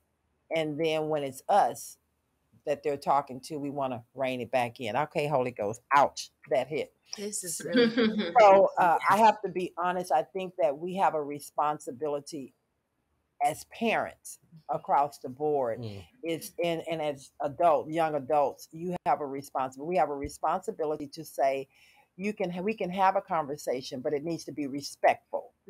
And then younger generations, you don't come up to your mama and elders and saying, hey girl, and all of that other stuff, because now you have dishonored them and put them on the same level with your friends. And there's a way to deliver a respectful conversation with your peers. So we shouldn't tell you to shut up. It's a time and a place. You just should learn how to read the room. Read the room. And that's like you have to do on the job. Just read the room. So that was a great question. That's it. Yes, that was so good. I think that was a great question. Anybody else wants to? Look at Abigail. She want to jump on in here. Come on in here. I was just going to say, I think it's also a shift of the way people view parenthood.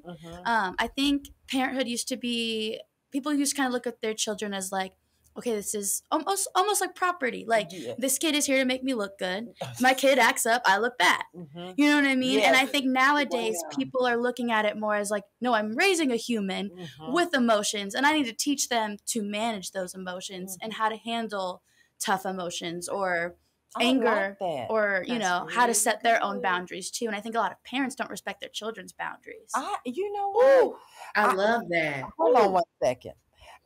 Before I respond to that, because I really do like that, and that's so true, I want to get it from Jacob. Let's talk about the reason. Come on, Jacob. What about? And I'm coming from a male, and I'm coming from Jacob. How old are you? I'm 30. Okay. Oh, that's a good age group. How old are you, Abby? I am about to be 24 this month. Okay. And how old are you, Kobe? 23. Okay. And how old are you? I'm 19. Okay. Alrighty. So we're getting some perspectives in here. So Kobe, let's talk about. I'm not Kobe. I'm sorry, Jacob. Let's talk about your age generation and respect and boundaries with your parents and effective and communication. Tell me what your perspective is on this. So I grew up in a very authoritarian household. There were rules. There were expectations, and there were consequences if you didn't meet expectations. I don't know if this generation got spanked, but I got spanked. I got hit with the belt. You grew up in Justin B. Long's house. Justin, are you still there? And I got hit with the buckle too. And it was for things like, not doing great on a math test or something like that.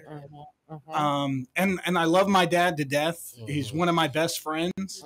But one thing that I'll always remember is not doing so great on a math test and coming downstairs the next morning and him being like, oh, look who it is. It's Mr. 73. How's it going, Mr. 73? Oh, wow. Wow. How are you feeling this morning? Yes. And so are you able to talk to him now? You had to accept that back it's then. So interesting. Growing up, I never stood up to him. I never did. What he said was final. And I actually have a younger sister. And for whatever reason, she could stand up to him, and she won. She got her way. She didn't bend, and he would. So I'm like, all of this time, all I had to do was maybe stand my ground, and maybe he could have heard my side of the story, but I was too scared to speak up. That reminded me of a show that I was watching on TV yesterday. Thank you for that. Not Justin. That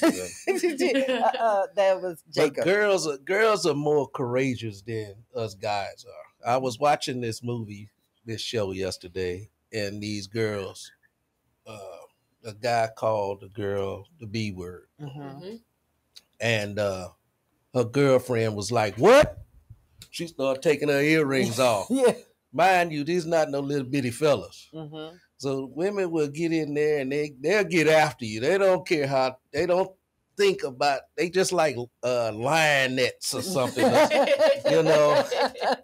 They'll jump out on you real quick, man. And we as guys, we look for another way out of the I situation. think what it is, I think that you guys are very logical. Y'all very black and white. For sure. And so what ends up happening, you're reading the room, you're thinking the process through, you're trying to size up everything while we're sitting here like, no, you saying something. I don't have my body yet. Come on, we're gonna figure it out, and then y'all gotta come clean it up afterwards. But we going on in. So I think it all works out for the balance.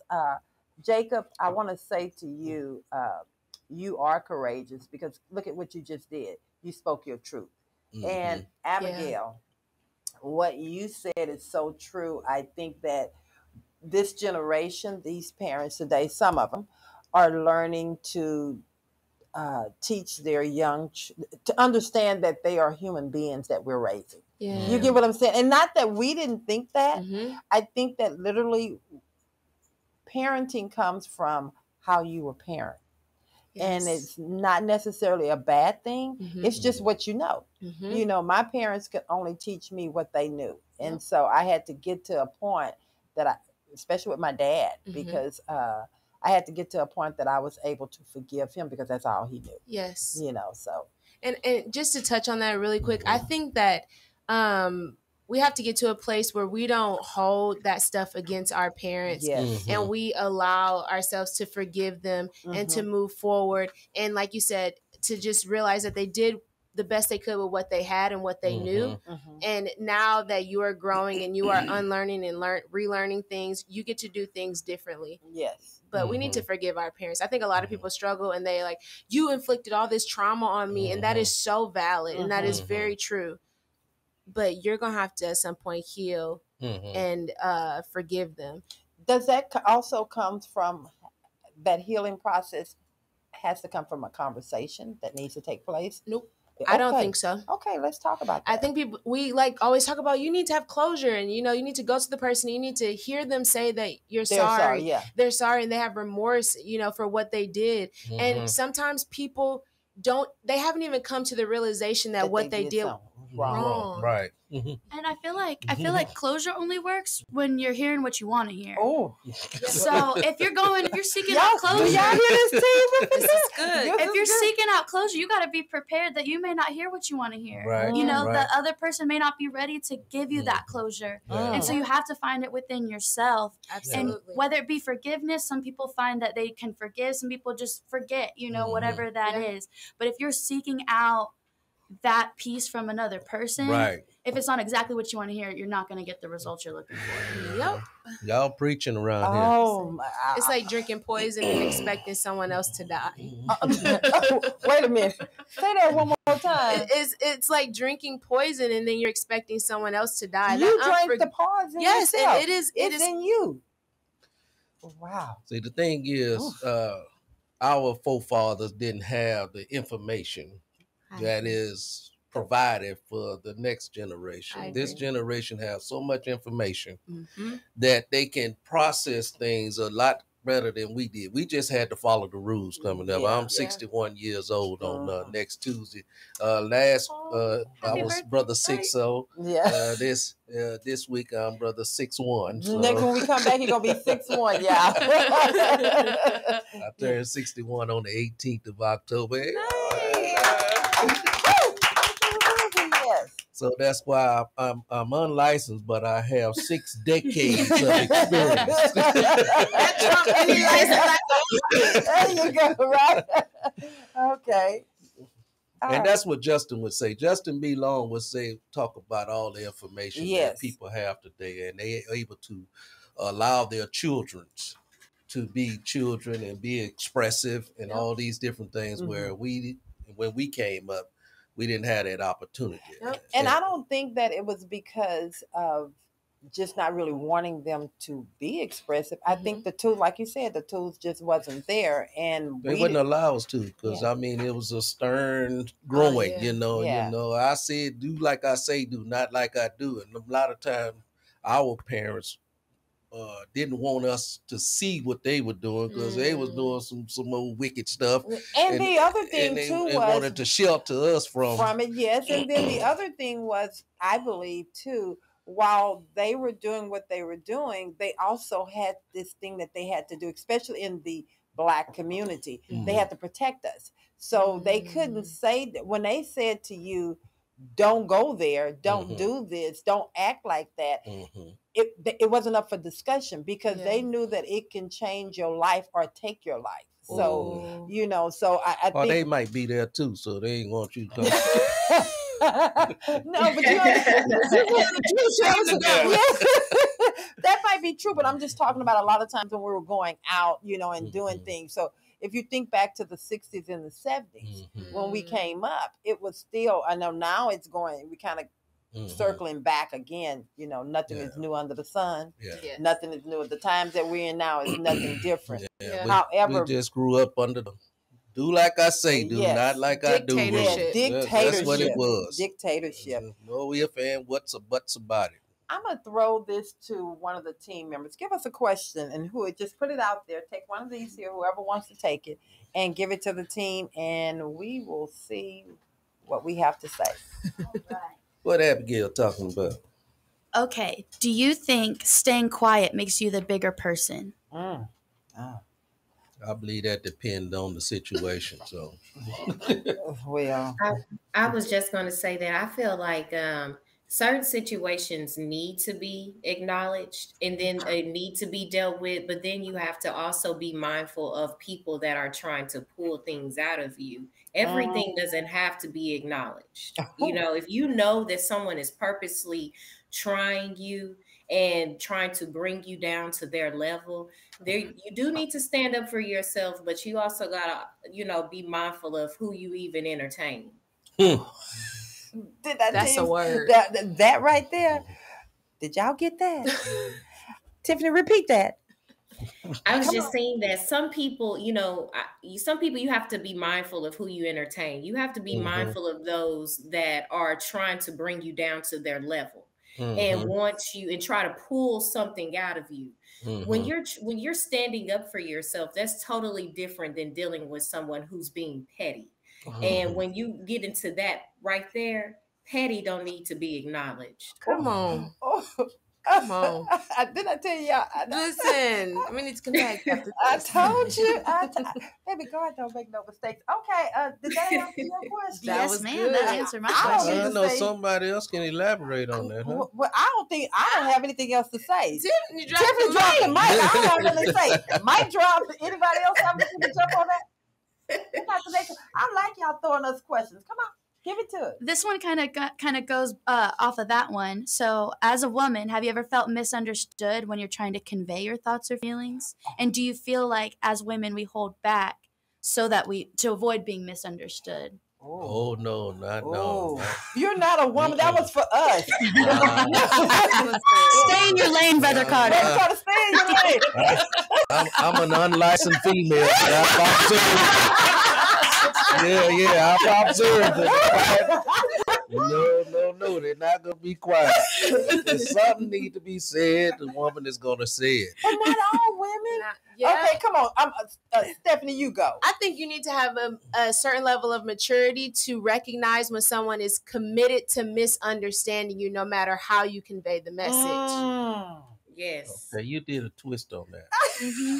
Come on with it. Come on. I like that because I've had conversations with people before, typically in like workspaces with men, you know what I mean? Where like you're trying to like explain it as best as you can or trying to get your point across and they're just like, nope, just not listening. Or they're like twisting it to be like, act like you said something wrong and you're like, no, I know what I said. Yes. I know I know the point I'm trying to get there. And like, they're being stubborn. Like they're not trying, they don't want to understand you. Well, can it be that they're not being stubborn, but they just want to make sure that they're keeping you in your place? And yes, because historically, okay, come on, women have been. Baby, you outnumbered here. Come on, keep going. I'm gonna speak up for men, but go ahead.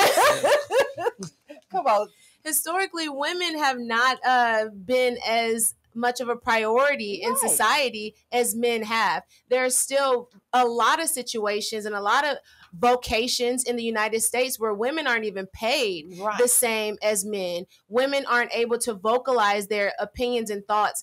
Women are looked at in corporate settings as being too emotional, or and let's not even bring race into this, because if you're an African American woman, then you're emotional and angry, and so I think that women have historically been put in a position where they have been muzzled. Absolutely. 100%. And told that they're less than. Yes. Yeah. Oh, and they say it in a way that is not even verbalized. Yeah. So, Brother Carter, you're an unlicensed woman. So okay, come on. So from a male's perspective, oh God, and you're Brother from Vernon. A male's perspective, I think Brother Vernon said, "What is the number I need to call in? 346-355-0100. Put that down there for. That's 346-355-0100. Well, from a male's perspective, I believe that males tend to not have. I'm trying to make this even for both sides. Oh no, just put it on the unlicensed. No, we have the candid ability to not. We can't process a long conversation. Okay, as men. Oh God, you do. And I'm putting us all in a group here, but every man is not like that. Every man is not like that, and you women, y'all long-winded. See, and when y'all want to see how y'all true though. No, y'all think they're long-winded. Can I get an amen? The amount of words that a woman says in a day compared to the amount of words that a man says in a day on average, we like double. Yeah. Yes. But so should I be? I'm just going to put it on me. Should I be penalized because thou don't want to open up thy mouth? No. I'm just saying that most of the time we just want to get to the point. And so instead of going, I'm trying to figure out what we're talking about, because you started here and then you start going over there. And so now then I find out we 20 years back and I don't know what the hell going on. Okay. So the reason I can't fix nothing. Somebody needs to help. That's not happening in our house. Jacob looked like he. What you got to say? Well, I think what you said was very interesting, because and I'm being dead serious, because I think men are wired to problem solve and fix things. Yeah. So a woman will come to you and she will express herself, and you're trying to find a solution, and she's not even really concerned about a solution. She just wants to be heard. Right. She just wants to know that you're listening. Yes. And we lose sight of that. Yeah. And it's hard because that's in our DNA. Yes. Okay, well, y'all need to work on y'all listening skills. Absolutely. And what we're going to do, y'all really need to work on these listening skills. Now, we've been I'm having so this glad you have girlfriends. Y'all, you really need to work on your listening skills. You know what? We got to get this thing back on track. Yeah. Okay, so because most of us males, we seek to try to understand. We don't necessarily have to be understood as much as a woman. But you do want to be understood. I said, as much as a woman need to be understood. That's why y'all get forgotten about, because you don't need to be understood. We need to be understood whenever we open our mouth. Right. So you need to come up the one if we want to be. And see, I got to learn how to what the Bible say, esteem others better than ourselves. So I need to start listening a little bit better. Oh Lord, I got people all on the board raising their hands. It's a bit crazy in here. Come on. What you got to say? I get what you're saying, but I also get what Brother Carter no, we're not gonna come in. No. You either gonna stay on one side or the other. Pick a lane. I don't need Mr. Drake say. No, we are not gonna have no wishy-washy. What's your stuff? What side you on? Stay on that side or this side. You can't threaten the man because he is an employee. I am the host of the Love and Victory show with Val. So what lane are you going in? All right, I'm gonna go with Brother. Okay, there you go. Then go on over there and stay there. But the reason why he's right when he said that y'all are more understood than us, because once we try to get to that, it goes back to what we said on men's POV, the man up conversation that goes into it. We're supposed to be strong, and we shouldn't be always thinking about that all the time. So that's why sometimes we're not. Well, y'all need to work on that. That's all I gotta tell you. Y'all need to work on. But that's so true. Yes. Go ahead. Y'all, what side you stand on? Okay, yeah. Okay. Clearly, I'm a floater. I don't like that for me. I want to pick this. No, you're a truth seeker. Yes, you seek the truth, and when you hear the truth truth sets you free. In this place. Well, come on, darling. Hey, Kobe, I'm sorry for making you pick a side, but you're gonna stay on that side. That's all right. All right, then. Come on, Miss. I just agree with what he's saying. Like, I mean, it's really a mirror. We say historically women have been silenced, but historically so have men. They have been taught to put your head down, work. You don't need to say much, just provide. You don't have to have, as much input on certain things. And so but I'm still on your side. But that's good what you're saying, but I'm supposed to come for you. Okay, but I'm on your side. Just remember that when you okay, no. Please turn that mic off. I got the mic right now. Don't turn it off. I'm just teasing. Y'all, they are cutting up okay. here. So they're taught to do that, right? Okay, keep their head down. But what were the women taught? We had to move in silence. But at some point, we tuned it on up. And that's what I said. Y'all been muzzled so long, y'all are not shutting up no more. Will not. It ain't happening. It ain't happening. Y'all had to sit in the kitchen and cook and clean and then be a mother and then be a wife. And the husband was going out there just being the boy. And when he come home, and guess what's happening now? Y'all talking now. So if you go out there and roll, keep on rolling. Come on. That's for all the men. All the men. Who wants to roll on down the hill. All right. So let me put my glasses on so we can look at another question. Okay, we got to take a shit. We got to pay some bills. Oh, okay. Okay, we're going to pay half a bill. Okay, half a bill. Half a bill. And can I get, wait. I need a half a bill and a song that says, don't come with nothing ragged. Don't come with nothing. Stephanie, give me a good song. And this would be a good time to give us a call at 346-355-0100. That number again is 346-355-0100. It's Love and Victory Show with Val on Raise the Praise 100. Baby, when I tell you I lost all control of this studio. I tell you, I had stuff coming from the south, the west, the phones ringing. Oh, Lord, thank you, Jesus. So we have Mr. Vernon that said he just had to get in here and get some of this conversation. Good morning, Mr. Vernon. How you doing? I can't hear him. Can y'all bring him on in here? Hello, Mr. Vernon? Do you not have him on the line? What happened? Did you take it off of the... Good morning. How y'all there doing? you go. There you go. How you doing, Mr. Vernon? Hello? You doing okay? Can you hear us? We heard him and then we lost him. What happened? Let's do speaker. I'm doing all right. Oh, there you go. There you go. Okay, Mr. Vernon, might be delayed a little bit. You wanted some of this candid conversation over here. Give us a little bit. What was your thought on Brother Carter went all off the rails? He needed some help. So he just sent you a mass text saying, help. What you got for us? Hello? I think he delayed a little bit. No.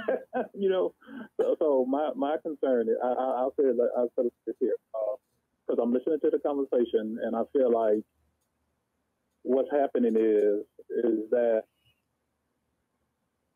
in society it's been as man against woman,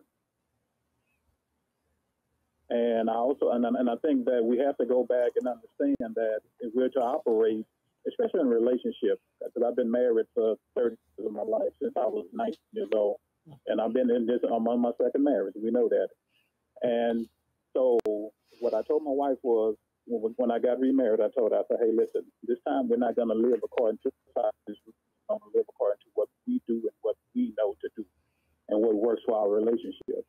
So guess what? We didn't do that. We got off track and we started living according to the rules of society, and it almost cost us our marriage. So what we had to do is we had to go back and we had to refocus and look and where we went off track. Where we went off track is that we started making our relationship a competition the man against the woman instead of us being a team and working together as a team. You know, and so I think that sometimes we lose sight of, hey, this is what we're here for. We're here to take care of one another. Yes, I'll say historically that, yes, the women have been degraded. Their voice has not been heard. I also just say historically that the man has been said, hey, you need to carry this load that's unrealistic. But when I come to a point where I say, you know what, none of that, this relationship is in you.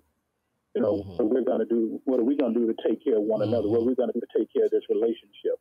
If we focus like that, I feel like that it puts us in a better place.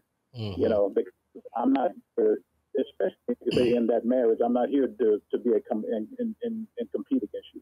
I'm here to work with you, you know, because I need your strength. I tell my wife this all the time. When I come home, I need to have your healing hands on me. I need you. Okay, then. You know, and I think it's the same thing with her. She needs me to help hold her up also. All righty. I think that's some very good feedback, and I think that helps us all because we have to keep it about each other and not the relationship and not as you over here and I'm over here. We're actually a one. Well, what I'm hearing is you got us back on there. Oh, he's gone. Yeah, he said what he had to say and dropped the mic. Okay, Burrell, what I'm hearing is that was very good. Is that the things that we've been taught on how relationships go, we need to throw that out the window. Yes, and learn how to do a. Hit me with a word here. What stir the pot? Yeah, we got to reshape. Way we've been doing things in relationships. Yes. Because like I was saying earlier, Justin B. Long would talk about information that we have today to allow us to be able to broaden, should I say, our understanding of relationships. Yeah. I get where you're going. So it kind of goes back to back in the day, the woman belonged in the kitchen, cooking and cleaning. Yeah. And a woman has evolved. A man used to speak you have to evolve as well as a man. As a man. You can't have those same the way you was brought up and all this kind of stuff. And bring that into a relationship and think that that's going to have a healthy relationship because a woman is no longer just saying, it's not willing to just, and it's not even feasible for a woman to just sit at home. Right. No. You know, so I think we have to come out of that. And you got to understand your mate as well. You know, every relationship not going to be the same. Right. You know. Ooh. Right. We need a relationship series from you all. Know what? We've been talking about that. It's cuffing season. I'm an unlicensed. So we would love a relationship series from the quarters for cuffing season. That sounds. What y'all think? Y'all wrote that down? You heard what she said? We need to have a relationship because people gonna be cuffing up to the wrong person. Write that down. We're gonna do that talk, and I think we need to have somebody that's trying to cuff. And somebody that's already cuffed. And the Carters are already be cuffed. And we might bring somebody in here that's trying to cuff. All right. And I think that's going to be a good conversation. Miss Tiffany. Yes, ma'am. Girl, I think that's a wonderful selection, the cuffing season edition. Especially, like she said, at a time like this. Because I don't know if you guys know, but when it starts getting cold outside and it starts getting darker sooner, people will link up with anybody and anything just so they won't be alone. So I never knew. See, that's that younger generation. So they start cuffing. That's what it's called. Looking for somebody that'll keep them company. Yes, ma'am. Oh, Lord, y'all. Well, I tell you what, thank you, baby, for keeping me comfort for 44 years. I've been cuffing up with you a minute. Yeah, Jesus, I like my cuffing. You want handcuffs too? See, I can every time I let Brooke Carter say something. You give him an inch. He's gonna come out there and just go that mile. Golly. So let's chunk this next question that is Tiffany Washington right here. Yeah. Kobe, give me that first question under the 9 o'clock second segment. Okay, I got you. We now live in a society where whatever you say can be taken out of context. How do you avoid being misunderstood or having your words taken out of context? Oh, Tiffany, he threw that right at you. I think cancel culture kind of plays a role in this question too. Okay, come on, Tiffany. What you got to say on that? I would say healthy communication. The only way for something to not be taken out of context is for you to relay it the best way that you can. Some people though listen to not understand, so you can't help those people. Some people are going to take it out of context no matter how you say it, no matter what your body language is. But all that you can do is make sure that you have those boxes checked. Tone of voice, body language, and just how you present yourself. That's really the best way to not be taken out of context. Now, come on to this show, Miss Tiffany. Jesus. Okay. Abigail, you were saying something. Now you said what kind of culture is this? Cancel culture. What is a cancel culture? See, I'm learning. Teach me something. Yeah. So cancel culture kind of comes from just online social media kind of thing, where someone who makes a mistake or says something that is deemed as bad or wrong or immoral, and it gets sometimes it's these people get canceled. They get their careers let's cancel this person, don't watch their stuff or don't listen to them. That's why I have to constantly do the disclaimer for Brother Carter so we don't get cancel culture. Yes. That's more legal, but cancel culture is more just kind of how people view you. But a culture can't cancel you that didn't create there you go. See that I love that. You can't cancel me, baby. I just gonna reinvent myself in a different way. And our society is very hypersensitive. And Tiffany was saying, you could say it the best way that you can, and they'll still take it how they want to take it. They'll hear it how they want to hear it, and they'll take it out of context, and they'll run with it, and they'll try to make you feel like you're the bad person. But really, you're speaking the truth, and people don't want to hear the truth. They don't want to hear facts. I tell people all the time, your feelings are not the facts. I know that that's how you feel, but that's not the facts. Oh my God. So for me, it's if culture wants to cancel me, by all means. What you say? I'm gonna reinvent. Absolutely, because you can't cancel something that you didn't create. Oh my God! Did y'all hear that? Yeah. And she's a woman, and you ain't gonna shut her up no way. So period. Let's start there. All right. Well, oh Lord. Okay, I'm ready for the next one. You ready, Abby? And then I'm gonna put my little 2 cents in there to piggyback off of what you were saying about this society is so sensitive. Okay, yeah. And you have to be careful. You know what I mean? It's a shame. You have to be careful what you say to different people. You can't. Sometimes you can't even speak your own truth. Oh, for sure. Because people take it literally. Like you trying to tear them down. Right. And I'm gonna leave that alone. We want to be offended.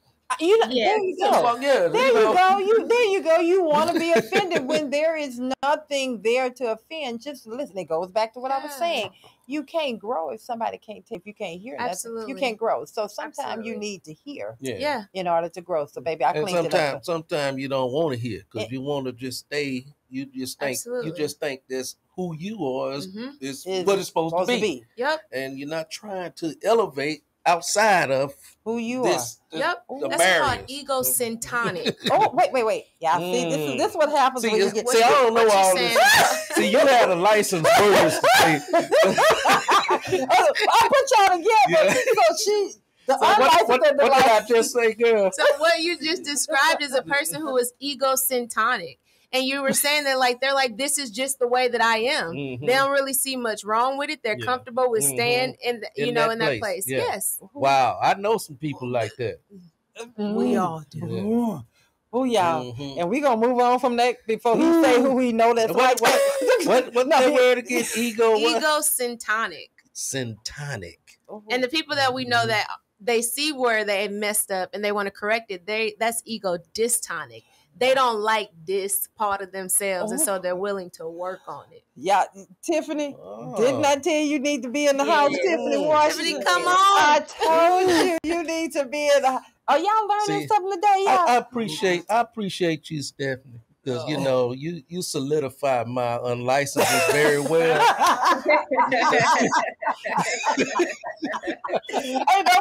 ain't nobody but Justin belong at her. Justin is good at it too. But she's the one that got you. Yeah, I need you by my side, to explain what I'm doing here, Right. I'm doing some works around here. I don't know how y'all get anything done in here. We tried so hard. It just goes off the rail. I'm ready. Can you give us the next one? Yes. Okay, so thank you. I kind of want to take it in another direction. Ask about social media, because I think we all know somebody who just posts way too much, posting all their business on social media. Okay. So my question is, What is how your does question? social media, or I'm sorry, is it better to be more private on social media or more open? And what are the benefits of that? Like when that goes back to the shut up and like when should you say like maybe I shouldn't post this on social media? Well, first of all, let me start. Help us out. That's one. Here's one of the things. Help us out. Social media is just what it is. It's a way people show you what they want to show you. Yes. So half of the stuff on there is not true. Yeah. If I had time to sit down and really put everything that I'm doing on social media, I would get nothing done. So let's just say people are doing snippets to make themselves look more important. Yeah. Or they're trying to gain sympathy. Mm-hmm. So in my opinion, I think that social media should be used for what I use it for. Is you're not going to get into my world. I'm only going to show you what I want you to see. Mm-hmm. And it should be something that is used to help. Elevate. If you're not elevating someone or something, what are you doing? Yeah. I mean, that's just my opinion. I'm going to leave that right That's there. really So good. I need some license soon to be to help You clean want this the up. And Tiffany, unlicensed to go first, so you let the unlicensed. We're gonna let the unlicensed. Before I let the unlicensed, I want Tiffany to come in. Tiffany, come on, put something in here on that. What's your thought? I would definitely say, like you said, Valerie, me and you are a lot alike as far as social media goes. You know, showing family, showing good time, encouraging others. But you shouldn't be posting, I personally believe, you know, about your depressed days and constantly being negative. For me, I feel like even when I'm scrolling down my timeline and I'm constantly seeing people talk about, oh, their baby daddy this or nobody loves them, and those kind of things are draining. Those are the kind of things you need to seek a counselor for and not social media. Because no one on social media is going to counsel you. Really? Everybody's going to read your personal business and be like, oh my goodness, this is her every day. She's always sad. She's always depressed. I feel like people use social media as a diary rather than just, you know, sharing things that should be shared. So I think that's where people need to think, should this go in a diary or should this go on my timeline? Yeah. Lord. And I want to say one thing to the people out there that's the unlicensed coming in. No, I just want to say this one thing to the people out there that be in the hospital bed and in the hospital robe and get on social media. Come on. Be on there crying, recording themselves crying. Please stop it. Yeah. Nobody wants to see you laying in that hospital bed like that. I mean, you know, just stop. Why does that bother you, Brother Carter? I don't like that. You remember we was on Yielding show just the other day, and she had a segment called I don't like this. I don't like it. I don't like it when people get on social media and just do stupid stuff. And that's you know, laying in a hospital bed, sitting there looking sick as a dog, and you got yourself sitting up there. That's just ignorant. Not ignorant, but ignorant. Okay, so we done stole your segment. Brother Carter that came and brought it to the love of it. You don't like that. I don't like that. You don't like that? I know I'm offending somebody by saying this, and this radio station is not responsible for the words that come out of my mouth. Show either. But you got to stop. You got to stop that. Yeah, you got to stop. If you're gonna use social media, use it for something positive. Really, I mean, stop all Brother it. Carter, I call those people attention seekers. Okay? No, those are people that are attention seekers. They are not actually wanting any help. They are just wanting attention from others. People that get on there and record themselves crying and that kind of thing. And it's not that we don't care about their mental health, but I feel like if you really, really needed that, you would seek the right places, and putting it on your Facebook timeline is not the way to do it. So I'm with you on that. So you don't like that? You don't like people getting on here crying, Tiffany? Is that what you're saying? I We are can't not say- responsible for the words that's coming out of Tiffany Washington's mouth either. Call your mama, pray, do something, but getting on social media crying and that kind of carrying on, like Brother Carter said, showing yourself in a hospital bed, reach out to your church members and seek prayer. I got some home, some some social of my media etiquette. some of my people from my hometown be doing that, and I know y'all listen to this. And that's why they don't give you no comments. They like you. Why are you messing me? Why are you messing us up, baby? No, well, you know, Kanye West can say what he want to say, and he get attention for it, right? Right. Okay, let Brother Carter say what he want to say. Kanye West can do all that crazy stuff. I can say something crazy. Oh Lord! But I'm gonna be respectful when I see it. You'll be very respectful. Yeah. I'm gonna turn this over to. Can you help get this back on the track? I feel like what y'all said was so good, and it was like right on the money. So I think what I would want people to take away from what I'm about to say, if you don't take anything else away from this segment and you are constantly on social media, is that it's not real. Right. Social media is not real. It's not real. It's not real. And if you're looking to get a real life feeling from watching people on social media, you're going to feel more empty. You're going to feel more alone. You're going to feel more frustrated with your life. You're going to continue to compare your life to other people's lives and then believe the lie that yours isn't good enough. So I think that social media, like you were saying, should be used as a tool, as a resource. It is not therapy. And it gives us all a platform, and I think people take that for granted. Yes. And your platform, use it, like you said, for something positive. Don't use it to tear other people down and stuff like that. And somebody needs to create like a social media etiquette book. Yes. I think, you know what, since you finished that. A Gen Z. Okay, I think that's something that you can take on. And I will help market that because I'll do whatever I have to do on my end because I do think that is something that's definitely needed for that generation for y'all generation because y'all really do believe in the younger. Y'all really do believe what they read out there is true. And they cannot put their phones down. So I'm going to ask you this question and please help me with this. If you have someone that is constantly holding their phone in their hand. Now I'm talking about helping them mentally. And they can't do anything without that phone. What advice would you give? How do you get them? Because it's almost like an addiction, right? It is an addiction. So what can you do to help them to start breaking that? I've seen it so bad to where people have like debilitating separation anxiety from their device, where now they have cases on Amazon where you can take the phone into the shower and it's the waterproof. Like, it's ridiculous. It's ridiculous. You need to start training yourself and disciplining yourself to just put it away, put it down. Our attention spans are so short. I am guilty of this. I am watching something on Netflix and it is in the background to the TikToks that I'm scrolling and seeing.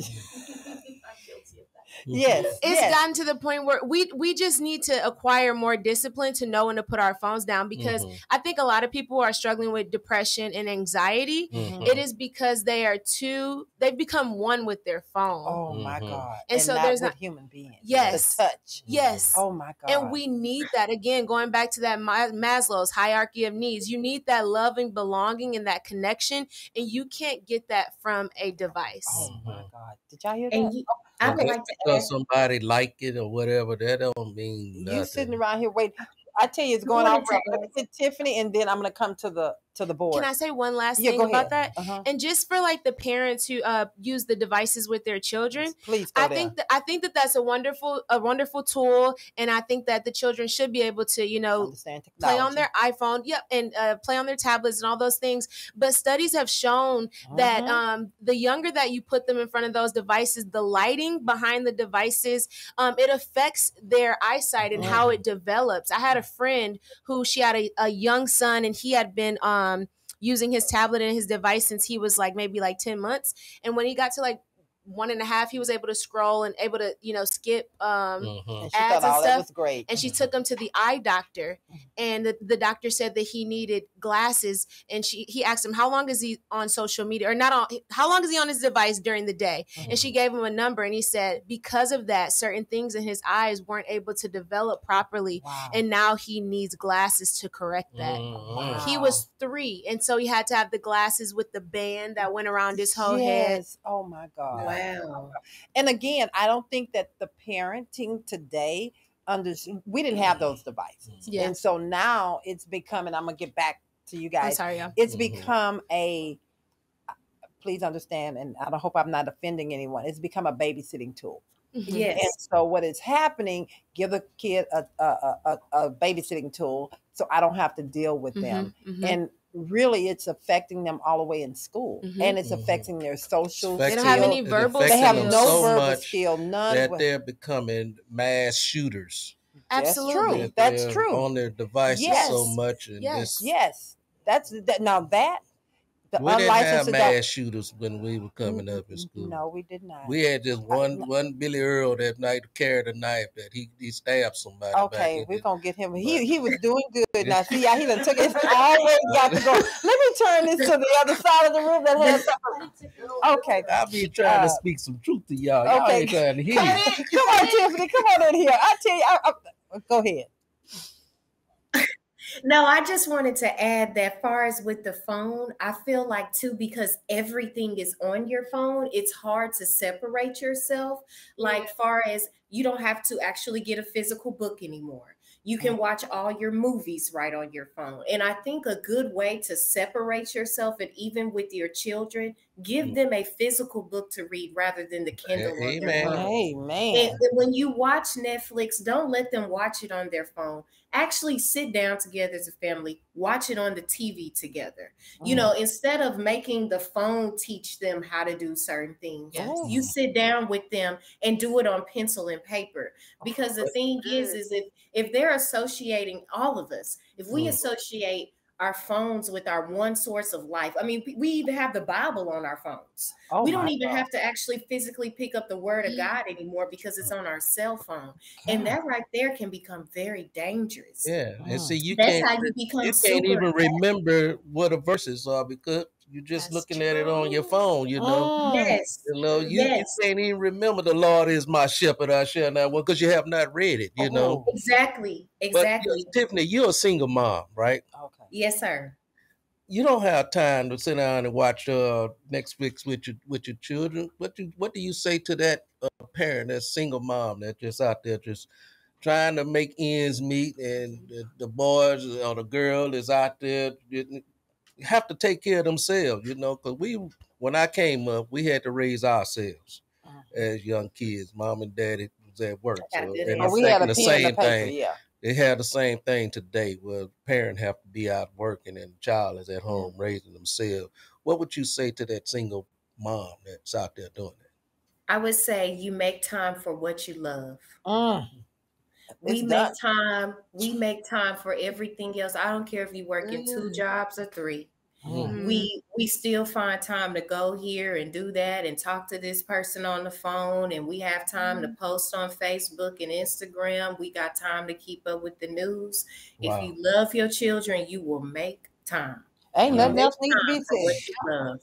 There you go. That was a mic drop. It was. That was a good question, Brother Carter, because for me, even with myself, I'm like, okay, Tiffany, I got to find a schedule, because I found myself walking around. I don't have enough time to do this with my kids. I don't have enough time for homework. I don't have enough time. And then I start really realizing, okay, Tiff, what are you doing with your day when you first come home? You sitting on your phone. That's homework time right there. You make time for what you love. There is always time. Oh, all right. Really Lord, but baby. Express yourself. All right. Abigail, come on here. Wow. You know, earlier we were talking about people, you know, who just spend way too much online, post too much online. And, you know, Stephanie, I don't know, you might be familiar with this term, people who are chronically online. Yes. Yes. People who just, their lives are so invested in social media. And it's also created you know, micro celebrities, people who get a little bit of a following, and then they post everything, because the TikTok algorithm, in order to really get yourself up there, you got to post 3 times a day. Oh my God. So you got to post your breakfast, your lunch, your dinner, getting ready, going to bed. Like, you got to post everything. And these people, they let it get into their heads like, oh, I'm this like micro celebrity, I have fans. They get all of their validation and all their self-esteem from these people online who they could disappear tomorrow and these people wouldn't notice. Oh my God. Right. They could stop posting for one day and no one's going to notice. That's so And good. these people, like, they just seek out all this validation, so they post more, they want more, and it's like this addiction, this push, and this pull. Insatiable hunger. Yeah. And I think that can be really dangerous. Like, it can start a career for some people and it could be an awesome opportunity, but I think it can also be incredibly dangerous. But I think, because I hear people, and I don't know if you were part of that, but I've said this, I'm not saying it's anything wrong with social media unless you're using it to build a business. However, it does get to be dangerous when you're building your brand strictly on someone else that you don't see. Because when it takes a dive, those people that, like you said, they can just leave you at any moment. What is that going to do to you individually? So that's why you have to have connections with human beings. Absolutely. For me, I don't waste my time. When I first started this, the Holy Spirit told me, if you don't get but one like, if you don't get but one follower, you keep getting on here. Because I'm not worrying about how many likes and followers. I know that he put me here. He put me on this platform. He put us on this platform. The word is getting out. People are being, lives are being changed. People are getting, whether you see it or not. So I think we have to get to a point in our life that whether or not someone tells you, likes your comment or not, you have to know that if you're putting something good out there, it's going to manifest itself. There's a lot of people out there that's giving up on their dreams, on life, and everything else because they don't see people validating them on social media. So I think social media is more harmful than good. I agree with you on that. Depend on the individual, though. Depend on the individual. Go ahead. Look at Kobe. I tell you, they done took over the show. It is the Love and Victory Show with family. What name y'all came up with? The Carter. What y'all said? The Carter Crew. They done came up. Let me tell y'all. I'm a part of that. So the team has came up with a family, people that are a part of the family. It's called the Carter Crew. So everybody that comes in the morning, so we're going to start saying, good morning to the Carter Crew. So they came up with that. I love that. So the Carter Crew over there is something. Go ahead. Just bouncing off what y'all said again, to quote Drake, he said one time, he said, all these followers, but who going to follow me to the end? Pretty much. And that's all I got. That's so good. Oh, did you hear that? And I don't know where his end will be, so I'm not following. But again, that's true. Just if you just think about that, whether it's him, theirs, or ours, we don't know where somebody's end is gonna. So you got to be careful who you follow. But I think this goes back to what I said earlier. Y'all have reached the self-actualization. Oh. Come on, girl. I'm not there. I will say that. I am not there. And I think most people in our generation, we aren't there because we do sometimes seek that external validation. And we're growing up in a culture where social media is so glorified. It's the biggest idol, in my opinion. And so it's infiltrated our lives in such a rapid way, whether we like it or not. I feel like TikTok shoved down our throat. Facebook was shoved down our throat. Instagram. So it's like we've had to learn how to pivot and accommodate what has been brought to us in regard to social media. So I think we've had to digest a lot more stuff via social media because we see so much than maybe our parents did, or maybe, like you said, y'all would sit down with a pen and a paper. Whereas no, we sit down and we literally get to have a look into. I think on my Facebook, I don't even get on Facebook, but I have maybe 3,000 friends. I don't even know. Who are they? I don't know. You know, but it's you appreciate it, but who are they? Yes. But it's like we have had to digest so much and we haven't information. Yes. And we are on overload. And I think that's where the insecurity comes from because people feel like if they take a break, then now they're not relevant. What'd you say? Relevant, or they're not privy to what is happening in society. So they're like, I have to be on my phone if I'm going to be connected to what's going on. And it's like, you can remove yourself from social media and still have insight on what's happening in life. Somebody asked me one day, actually, this individual reached out to me wanting to be on the show. And now she reached out to me wanting to be on the show. And then she asked the question, how many followers I have, or how can she find out how many followers I have? I don't know. Go look and see. So she pulled up the site and she pulled up this and she says, oh, you don't have that many followers. I said, okay, I'm confused. And so and I did say that. She says, well, I don't necessarily know if this is going to be the right show. I said, you're exactly right. Yeah. I said, it's not going to be the right show, but I appreciate you reaching out to me and asking that question, because this question is, this show is not about how many followers. Yeah. You know, but that happened to me. I was actually preparing to go speak on a panel at an event that I've been preparing for, that I made the flyers. I posted about it. And after I posted about it on my Instagram, the lady came back to me and she said, we're actually going to go with someone else because you don't have a big enough following on social media. Isn't that unbelievable? They reached out. Your value. They reached out to me. They from someone referred. And it's like a pretty big name company. Yes. And I'm like, God's protection. But that's what it is. And so you say that again. See, God didn't want you to go be a part of that mess. And God didn't want that woman to get on here. Absolutely and I tell my team to turn that mic off. You know? This is the Love and Victory show with Val. This is not about you, woman. It's you understand. Yeah. So I know that you kind of. I saw people buying followers. You're literally spending your money to look appealing to people who you do not know. It is the most bizarre. We are literally in the twilight zone. I was just telling someone, it is so bizarre to me that we are living for people that we have never met and we probably never will meet. And we are wanting them to glorify us or put us on a pedestal. And we don't even put ourselves there. We don't like ourselves. And that's why we're looking for so much love and validation from other people. We're asking them to give us permission to be great. Permission to be ourselves is destructive. Oh my. And I am going to say curtain call. Just with that. Looking for love in all the wrong places. I think we have so many great comments and follows. I think we just got a couple of things that popped in. Can you go ahead and read those? And then, oh my God. Yeah, my God. Yes, I can read those. Diamond, is that your? That's my granddaughter. That's your granddaughter. She didn't say it out here. She said just because someone has a large following doesn't mean their page is going to get engagement from their followers. Oh, and that was from my granddaughter. Now that was some wisdom. Yes. From a 20. What's she? 22 now. Oh Lord, come on, Diamond. Thank you, baby. And what else we got here? And then Sean is agreeing with everything. Sean Monroe has been agreeing with everything we've been saying. Regarding like the social media and stuff like that. And I just want to say this. Wow. Tiffany, what time is it? I know. Shut it down. It's time for me to wrap it up. It's time Tiffany, what's the name of this show? The Love and Victory Show. No, I mean the title. Time to shut our mouths. Yeah, this time, right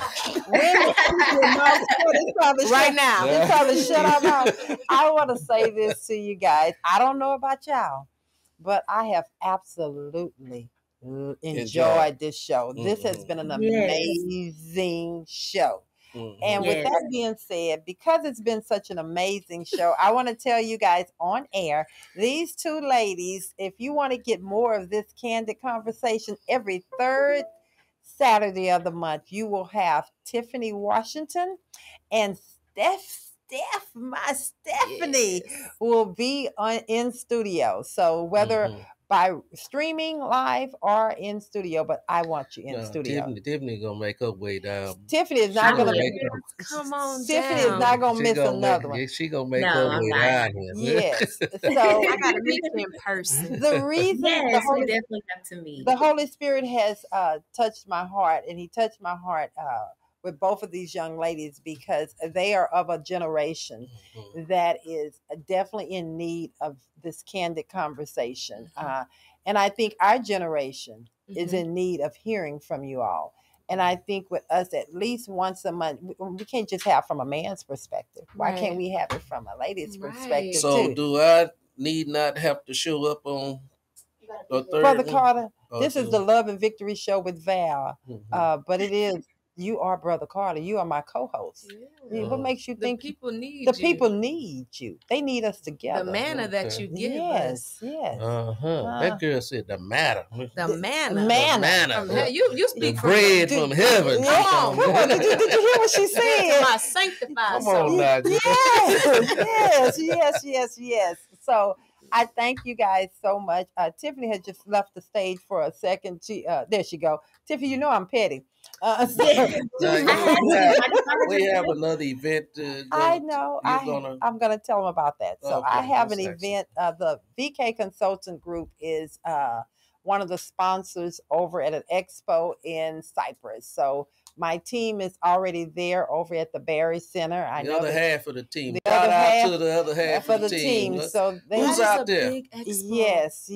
So VK Consultant Group, I want to give a big shout out to Ebony, to Lawrence, to Aaron, and to Christian and Sophia. Thank you guys for holding it down for us as we make way to get there. And then after we leave there, Brother Carter and I are going to go spend a little time because it's his birthday on the 18th, and it's our anniversary on the 19th. So we're going to go. She bamboozled me. No, I been hooked. No, I did not bamboozle. You chose the date. So, he get a birthday, I get an anniversary. So, hey, he want to get a gift, I get a gift. Win-win. So I didn't choose the date. Every time you say that, he chose the date when he decided to marry me. So we're going to take some time to fall off and go enjoy. And I want to say to you guys, to my wonderful listeners, those that are bold enough to come on here and give your comments and to show that your faces, I'm so grateful to God for you. But I'm even grateful to the ones that don't, because I know that you're still walking away with something positive. Always share with us what you want us to talk about, what you want to hear. We want to hear the good, the bad, and the ugly. As Steph said earlier today, I'm okay with myself. So give me the bad. If it's something I need to take to learn from it, I'm going to learn from it. Give me the good. Let me know that we are doing what we're supposed to do. And if I don't hear from you, we're just going to keep doing what God has called us to do. God bless you. So, God bless you anyway. Again, the Love and Victory Show, every Saturday morning, you can find us from 7 a.m. to 10 a.m. on Raise the Praise 100, or you can just go to, how they find us? How do they find us? They can find us on YouTube and Facebook. Okay, YouTube, Facebook, and there you go. How do they find us? They just go on YouTube and Facebook and do what? Just say, how do I find Love? How do they find us? If you go on YouTube and Facebook and you type in the Love and Victory Show with Val, it should pop right up. We post all of our events ahead of time. So you should be able to tune in before we even go live. Okay. And afterwards. And again, we also have a podcast. We don't do much talking about that on Raise the Praise or on this show, but I want to start letting you guys know. Pop over to our podcast, because we also have some good commentary that's going on over there. You can find everything related to the radio and podcast on lvwithval.com. That'll have all of our updated episodes and everything like that. Amen. And my granddaughter just do not want to get off of here. She said something and then she popped in and she popped out. What she said, but she said real people having real and candid conversations. The best show regardless of how many followers you have. Much love always. Oh, wow. There you go. And that is how I'm going to end this. Thank you, Tiffany. Before I go, Tiffany, is there anything you want to say to the people or leave them with? Yes, this was an amazing episode. I love this conversation, meeting Stephanie. This really blessed my soul today. And I'm always excited and ecstatic to be a part of the show. All righty then. And Miss Stephanie. Likewise, ditto. It was a pleasure meeting you too, Tiff. And I keep calling you Tiff. You can call me Steph. It just felt right. I can't wait to meet you. There you go. I'm looking forward to meeting you in person, but thank y'all for having me in person. Yes. Thank you to the Carter crew for being so gracious. And I guess if I just left everyone with a nugget, just weigh the pros and the cons of keeping your mouth shut during a time where maybe it's best to assert yourself and stand up for yourself and say something. And how can they find you? Yes, you can find me on all social media platforms at official Stephanie Alexis. And yes, I have. Can I share two? Yes, I have two books on Amazon. You You can find those 5-star reviews, love reviews. One is a 30-day healing devotional. It's called Chronicles of a Caring God, Healing for Hurting Hearts. And then the second is a book more recent. It's called 100 Dates with Jesus, and it's 100 unconventional dates for you to go on with Him to strengthen your relationship. And when she comes back on the third Saturday in November, we will have those books out here so y'all can see. And then we will also put them on the website so you can just click and go right to Amazon and purchase.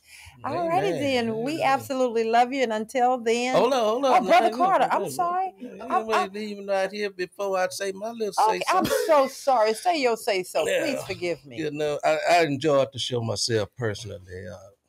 Every battle does not have to be fought. I'm going to say that one more time. Every battle does not have to be fought. And that's the time you just need to be silent.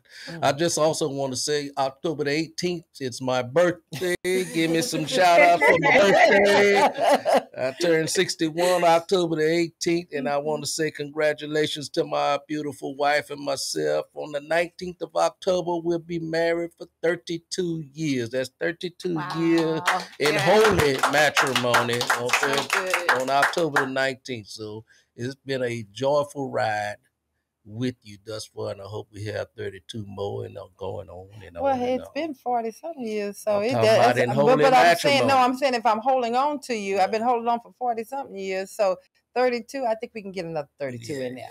That's all I'm saying. We actually been together since 78, which is like 44 years back. Yes. And so our official date, and I know you don't know, but I know, was May the 15th, 1978. Oh my gosh, I'm melting. Yes, my child. So I guess I was saying that if we can hang around that long, we can hang around for another 30 years. So I love you. I love everybody, and thank you. Until next time, tell the people bye. Y'all wave.